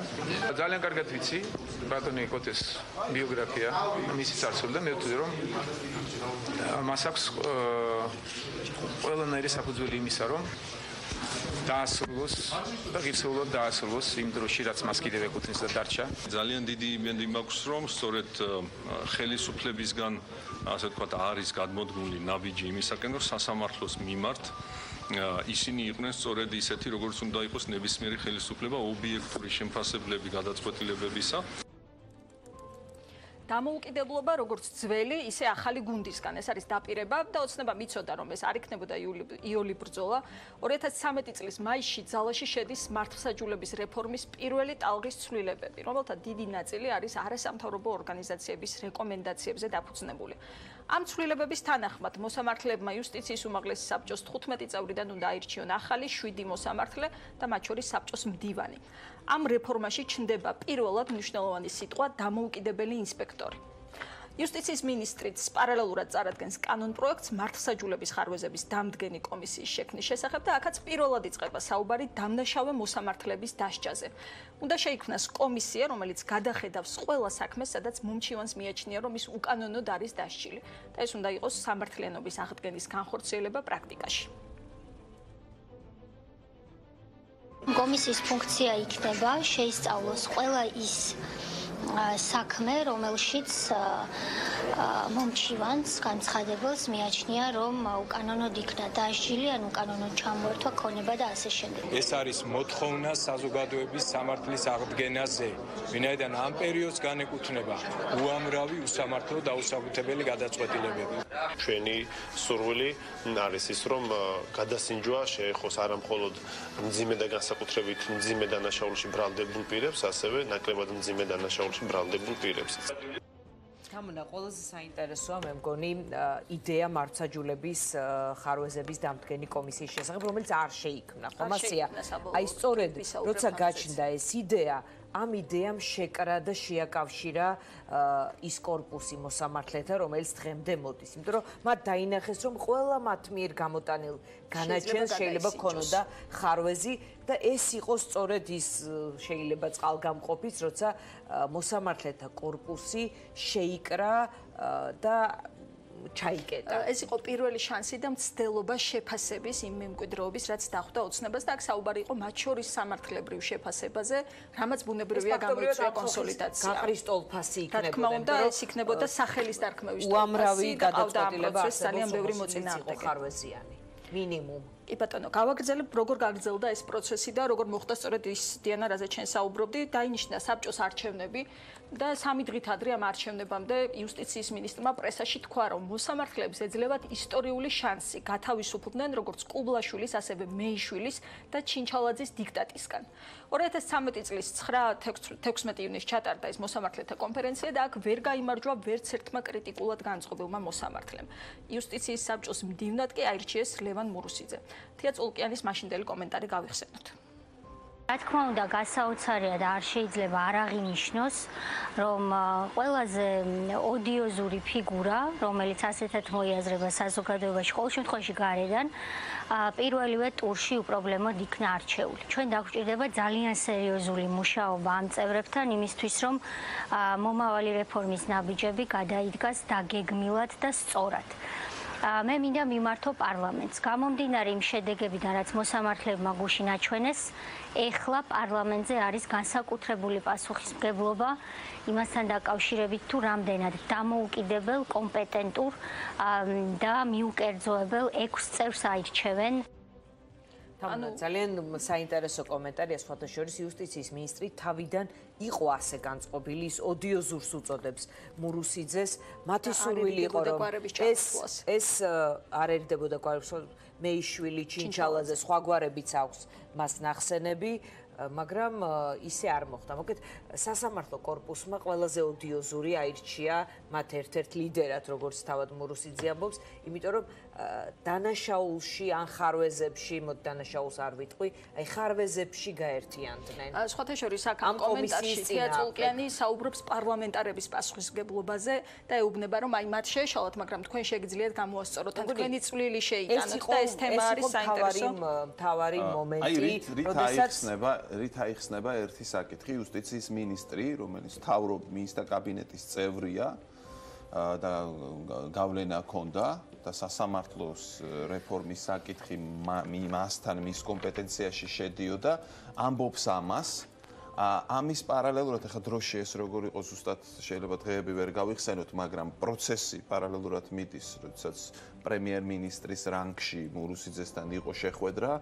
როგორ მოხერხდა ისე გარედან დახმარების გარეშე მოხერხდა იმ კანდიდატის გაყვანა იუსტიციის არა ეს შემდეგ შეხვედრა უკვე სამართლო კორპუსის გადაწყვეტილება რომ მურუსიძე ყოფილიყო მისი ლიდერი აქ ის დრო იყო როცა ეს ხელისუფლების კვალი აქ არ იქნებოდა იმიტომ რომ თეატროლუკიანიც ღიად ამბობს რომ აი ესეთი მოკლედ ამას გავაგრძელებთ პარლამენტარების პასუხისმგებლობით და ნახავთ სწორედ ამ ქრონოლოგიას ყოველ შემთხვევაში თამუნა შემთხვევაში არქივს და უფრო კარგად ეცოდინებოდა შეეცვალათ, მაგრამ სასამართლო კორპუსმა აი ესეთი სახე აირჩია და ესენი მიხვდნენ რომ იქ ახალი არ შედიოდა და დაიწყეს ამ ხალხთან რაღაც თავდაპირველ ეტაპზე სასამართლო სისტემა მოახერხა იმ კაცის გაყვანა, ვინც მას სურდა გარედან ყოველგვარი დახმარების გარეშე. რომელიც კომისია არ შექმნილიყო, რომ მათი დასჯა დაწყებულიყო, რაღაც თვით ორგანიზება ამ ნაწილით გავაგრძელებ, კიდევ ბევრი რამ გვაქვს სანახავი და თან დროშით რომ ჩავეტიოთ, ანუ შევაჯამებ რომ გაიმარჯვა ჯგუფმა რეალურად,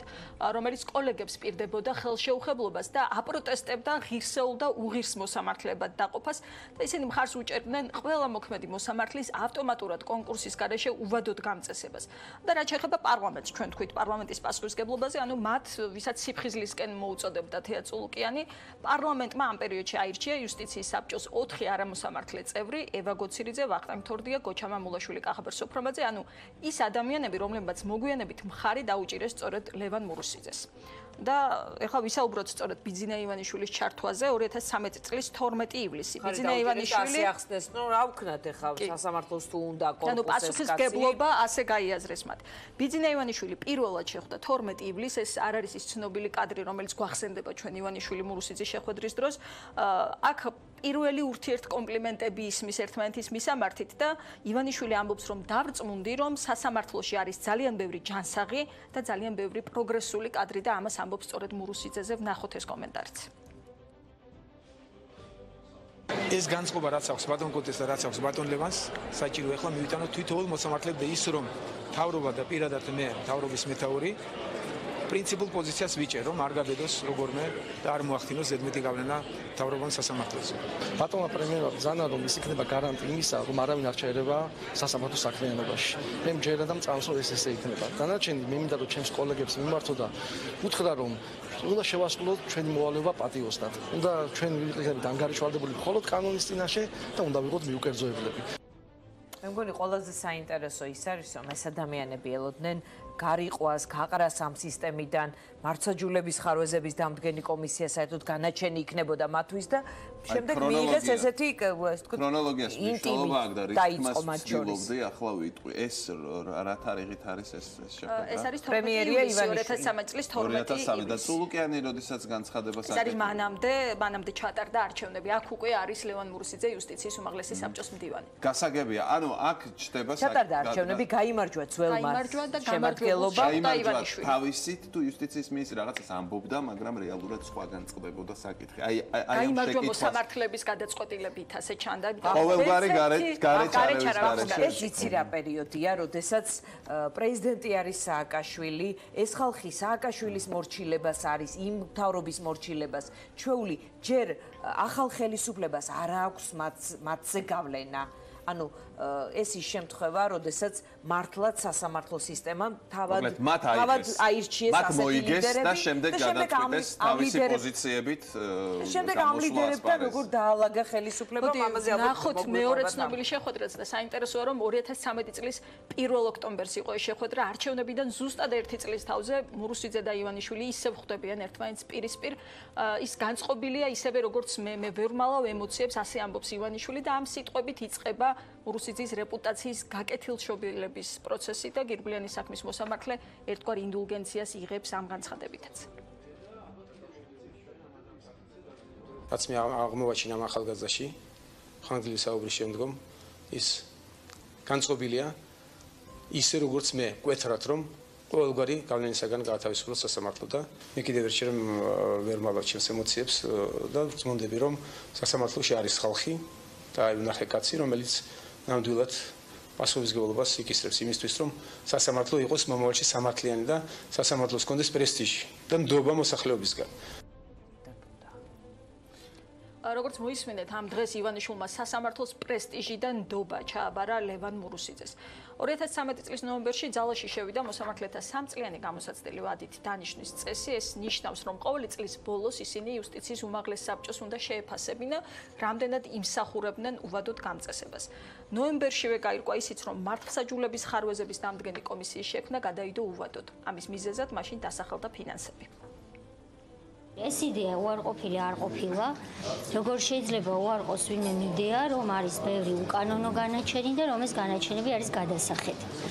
მე გუშინ აღნიშნე, რომ დროებით ეს შეჩერებულია, რადგან უნდა მოხდეს გათვლა ფინანსურ-ეკონომიკური კუთხით. დღეს ეს პროექტი მზად არის, მაგრამ მთავრობას სჭირდება უფრო მეტი დრო, რომ შედეგებზე მოხდეს მსჯელობა.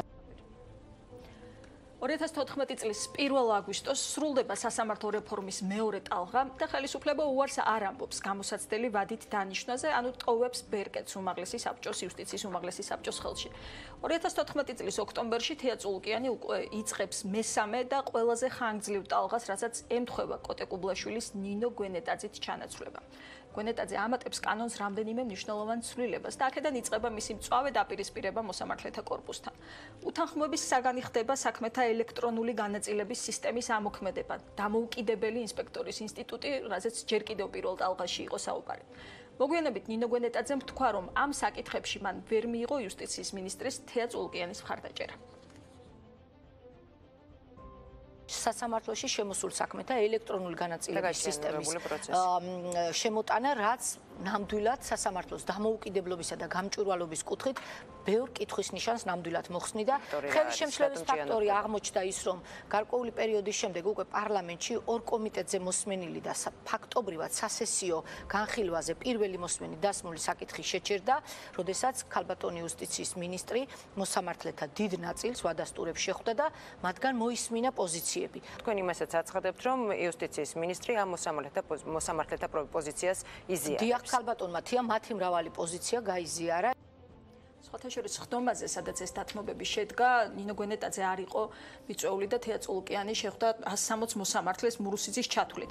ამის შემდეგ ირაკლი ღარიბაშვილი შეხვდა მურუსიძეს და ესეც ნაკლებად ცნობილი ფოტო იყო მურუსიძის და ღარიბაშვილის ერთად და მოისმინა მურუსიძისგან ეს შენიშვნები, რომელიც განსხვავდება გვენეტაძის პოზიციიდან და სწორედ ამ ფონზე დაიწყო უკვე ეს მესამე ტალღის ცვლილების განხილვა. თამუნა, რა ვითარება უკვე ოცნებას იწყებს სასამართლო კორპუსთან, მოკლედ დალაგების პროცესია, რაღაც დათმობები, მოკლედ აი ეს კავშირები, რომელზეც ვსაუბრობთ, უკვე კარგად ეს თქვა აწყობილია და ნინო გვენეტაძე სურს იქ რაღაცის შეცვლა, მაგრამ აქ უკვე სისტემა ჩართულია. და გვენეტაძე ვისგან იყო მხარდაჭერილი დიან? აი რის შეცვლა სურს, ეს არის ჩემთვის ცოტა გაუგება. ელექტრონული პრეზიდენტის წარდგინებით პირველი ეტაპის ეოცნება მოვიდა პირველი ეტაპის რაღაც მაინც იდეალისტური რაღაც თემები, მაინც ჩამოუყალიბებელი სტრატეგია, ხო?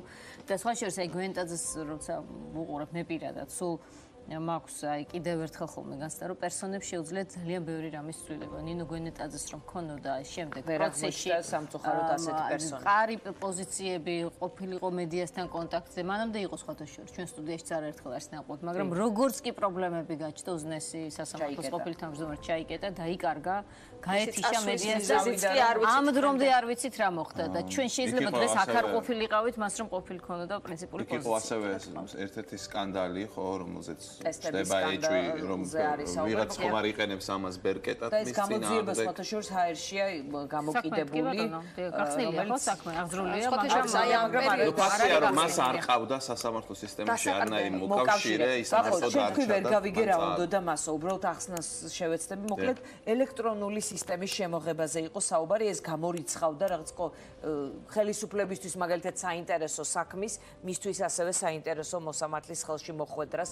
აი ეს ეს იყო ამ კონკრეტულ კომენტარში მისი ბრძოლის ჩვენ თუ ლაპარაკობთ კონტექსტზე, რომ ხელისუფლება, როგორც ახსენე სიტყვა დაალაგებას იწყებს, ამ შემთხვევაში, ანუ ნინო გვენეტაძის იქ გაყვანა ხელისუფლების რა ინტერესში შედიოდა მაშინ? ანუ თუ ალაგებდა რაღაც მიმართულებით, უნდა აერია, თუ თანამონაწილეობის იმედი ჰქონდა ამ დაალაგების პროცესში, სავარაუდოდ. ფაქტია, რომ იქ შიგნით რაღაც დაიწყო კიდევ პროცესი, სადაც გვენეტაძემ უბრალოდ წააგო.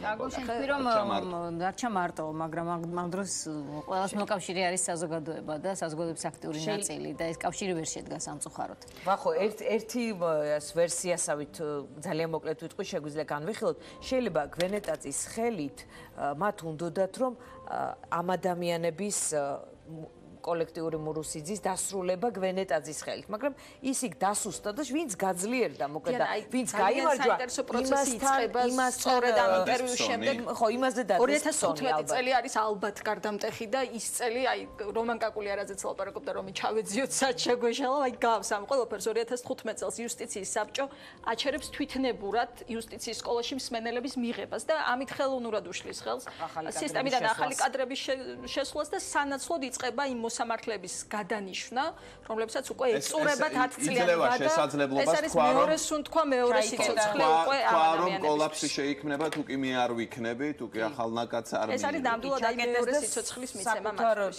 თავზე მოიგეს ამით სისტემა. და ამის შემდეგ მოდის უკვე 2015 წლის დასასრულს მძაფრი საზოგადოებრივი პროტესტის მიუხედავად ლევან მურუსიძეს 3 წლიანი გამოსაცდელი ვადით ნიშნავენ და გვახსოვს ცნობილი ხტომა, სადაც მოსამართლებმა თქვეს მე ვარ მურუსიძე. და სადაც ასევე ოცნების მხარდამჭერილმა წევრებმა მას ხარ დაუჭირეს. გავიხსენოთ ეს კომენტარებიც. მე ლევან მურუსიძე ვარ, იმიტომ რომ ლევან მურუსიძე არის ჩემი გარანტი, მაგრამ დღეს ვამატებ, მე არა მხოლოდ ლევან მურუსიძე ვარ, მე ვარ ევა გოცირიძე, კახა სოფრომაძე და ვახტანგ თორდიელი. მე უნდა გადავდგე იმისთვის, რომ ლევან მურუსიძეს ხმა მივეცი? რისი გულისთვის სიკეთის მეტი არაფერი გაუკეთებია. საბჭომ გამოავლინა დამოუკიდებელი გადაწყვეტილების მიღების უნარი. რაღაცები გახსენება არ გვაწყენს ნამდვილად კარგი. მე ვაღოსანაია და მე მაგალითად ახლა სადღაც მახსოვდა, მაგრამ აი ასეთი სიმძაფრით არ მახსოვდა. უკვე ცხადი არის რადონის მხარდაჭერა ქონდა. ანუ რა შეეჯახა ნინო გვენეტაძე თავისი ცვლილებების თუნდაც სუსტი სურვილით, რომელსაც ვერ მიყვა ბოლომდე. ამ შემდეგ უკვე ეს მესამე ტალღა ყველაზე მნიშვნელოვანი და ყველაზე ხანგრძლივად დროში გაწერილი პარლამენტმა მიიღო ტექსტი მოულოდნელად რამდენჯერმე შეიცვალა საჯარო განხილვების გარეშე. მაგალითად სასამართლოს თავმჯდომარეები უნდა ყოფილიყვნენ არჩევითები და გადაწყდა რომ ისევ დანიშნავენ მათ იუსტიციის საბჭოს და აქ არის კიდევ ერთ საინტერესო ამბავი. ამ დროს მიხეილ ჩინჩალაძეს ეწურება 10 წლიანი ვადა და კანონში შედის უცებ ცვლილება რომ ყოფილ მოსამართლეებს გამოსაცდელი ვადის გარეშე აქვთ უვადოდ დანიშვნის უფლება. და ეს ცვლილება საეჭვოდ ემთხვევა სწორედ ჩინჩალაძის ვადის არა თუ ემთხვევა ლამის ერთადერთი იყო ვისაც ვადა ეწურება მოერგო ეს კანონი. პრეზიდენტმა დაადო ვეტო მესამე ტალღას და შედეგად დაგვრჩა რა, ანუ კარგი იდეებიდან, კარგი მცდელობებიდან დარჩა ეს, რომ გადავადდა საქმეთა ელექტრონული განაწილების სისტემის ამოქმედება, შენარჩუნდა 3 წლიანი გამოსაცდელი ვადა, დარჩა ისევ ძალაში სასამართლოს თავმჯდომარეების დანიშვნის უფლება და მათ ვეღარ ირჩევდნენ და ასევე გადავადდა დამოუკიდებელი ინსპექტორის ინსტიტუტის ამოქმედება. და ამას დაემატა უკვე ის, რომ 2017 წელს პარლამენტმა მისცა საბჭოს უფლება წარედგინა უზენაესი სასამართლოს წევრების და თავმჯდომარის კანდიდატურა პრეზიდენტის ნაცვლად, ანუ ის ცვლილება რის შედეგიც გვაქვს. აი რაღაცაირად დასკვნის სახით რო ვთქვათ, ვიცით, ცხადი იყო სრულიად სასამართლოს არ ქონდა წინა ხელისუფლების დროს არანაირი დამოუკიდებლობა ის მნიშვნელოვან საქმეებზე თუ უმნიშვნელო საქმეებზეც ვერ იღებდა დამოუკიდებლად გადაწყვეტილებას. ეს გასაგების საკითხია, ამაზე არ ვდავობთ. აი 2012 წლის შემდეგ პერიოდს, რომელსაც ახლა ჩვენ მიმოვიხილავთ, როდიდან იწყება პროცესი, როდესაც პოლიტიკური ძალა ცდილობს სასამართლო სისტემა მოაქციოს იმ მიმართულებით, რომელიც მას ხელს აძლევს. ხო, ახლა მთელი საუბარი არის იმაზე, რომან კაკულია სტუმარი ყავდა ქართული ოცნებიდან და შეკითხვა დაუსვით, რომ არის თუ არა პოლიტიკური გავლენა და მანაც თქვა, რომ სერიოზული ეჭვები აქვს ამაზე და უფრო მძაფრად არ უთქვავს, არა გასაგებია რაც იგულისხმა, ხო? ამაზე ლაპარაკობს ახლა ყველა სასამართლო სისტემის დამოუკიდებლობაზე. აი, რომელი წლიდან იწყება ეს შეუქცევადი პროცესი. ალბათ მაინც 2015 წლიდან, როცა მეორედ გადანიშვნა დაიწყო ამ ადამიანების, რომლებსაც ეწურებოდათ ვადა და როცა ახალი კადრების შესვლაზე სისტემაში თქვენს უარი. ალბათ მაშინაც როცა ეპოქამდე მივედით, როცა მე ვარ ლევან მურუსიძე, ხე დავბრუნდით ცოტათი უკან, მალე მე ვარ ლევან მურუსიძეს უკვე პოლიტიკური ლიდერები ამბობენ ლამის ამ სიტყვებით. ლამის ამბობენ. ანუ 2012-დან 2015 წლამდე თამარ ფიქრობ, რომ ეს არის სასამართლოს შიგნით პოზიციების გამყარება თავად მოსამართლეების და შემდეგ თავისი პოზიციებით ხელისუფლებასთან. სხვათა შორის მხოლოდ ერთ დეტალს ვიტყვი, აი უვადო დანიშვნები, როცა დაიწყო 2017 წლის ოქტომბერში ეს მეოთხე ტალღა, ერთადერთი ხმამაღლა ნათქვამი პროტესტი გვახსოვს გიორგი კვირიკაშვილის, რომელმაც გააპროტესტა სულხან მოლაშვილის საქმის განცხადება გავრცელა წერილობითი ასე მახსოვს, სადაც შეეწინააღმდეგა მანუჩარ აპარატის სულხან მოლაშვილის აზრს, მე მგონია რომ ან გაქვს სურვილი რომ სასამართლოს მისცე თავისუფლება, ან არა გაქვს ეს სურვილი, ან ამის ინსტიტუციურ გარანტიებს მე მგონია რომ იმ წუთიდან როგორც კი ხელისუფლება შეიცვალა მე ვფიქრობ რომ სასამართლო იყო ფოკუსში პოლიტიკური ძალის და აი ეს დალაგება სიტყვა რომელსაც შენ იყენებდიანა მე მგონია რომ ეს იმ თავითვე იყო სასამართლოსთან დაკავშირებით ფოკუსს გააჩნია იმიტომ რომ მე მანდ გედავები ვფიქრობ რომ როცა სასამართლო ესე შეიკრა, შეკავშირდა და ლიდერად წარმოაჩინა მურუსიძე, შემდეგ დაიწყეს მათთან, ანუ ეს პროცესი არ იყო, პირველი კონფერენცია არ იყო, ასე ვთქვათ, დალაგების პროცესის ნაწილი. მე ასე მგონია. პირველი კონფერენცია იყო, აი, თვით შეკავშირების ნაწილი სასამართლო კორპუსის მხრიდან, რომ აი ჩაიკეტნენ, რომ ინმეს არ დაესაჯა ისინი. სასამართლო ისეთ მდგომარეობაში იყო 2012 წლის შემდეგ, თავად ეს მოსამართლეები, რომელთაც იცოდნენ რა გადაწყვეტილებები ჰქონდათ მიღებული, ერთი სული შებერვა უნდოდა მაგ ამბავს და შეიძლებოდა სხვანაირად ყოფილიყო ყველაფერი, მაგრამ ნუ არ ვიცი. შებერვა იყო მართლმსაჯულების ხარვეზების დამდგენი კომისია, მაგრამ არავინ შეუძლია. ნუ ფაქტია რომ შედეგი ეს მივიღეთ, ახლა რა იყო, როგორ იყო ბოლო დეტალები აღარ ვისაუბრებ, უბრალოდ გაფორმდა, დასრულდა, წერტილი იყო სწორედ ამ 10 კაციანი სიის შემდეგ ლევან მურუსიძის უვადო მოსამართლედ დანიშნა 2018 წლის 27 დეკემბერს. ამან დაასრულა ერთგვარად ლოგიკურად პროცესი, რომელიც დაიწყო მურუსიძისთვის კარგი პროგრესული საღადმოაზროვნე ახალგაზრდის წოდებით. ჩვენ ტალღებით სრულ. ჩვენც ამოვწურეთ ჩვენთვის განკუთვნილი დრო დღევანდელ გადაცემაში. დიდი მადლობა უთხრათ მაყურებელს იმისთვის, რომ თითქმის 2 საათის განმავლობაში იყო ჩვენთან ერთად. არქივზე თვალის გადავლება ყოველთვის საინტერესოა და დიდი მადლობა თამარს. დროებით. ნახვამდის.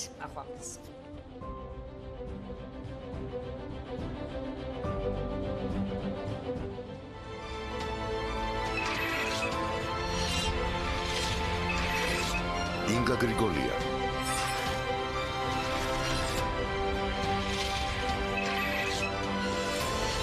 დიანა ტრაპაიძე ვახო სანაია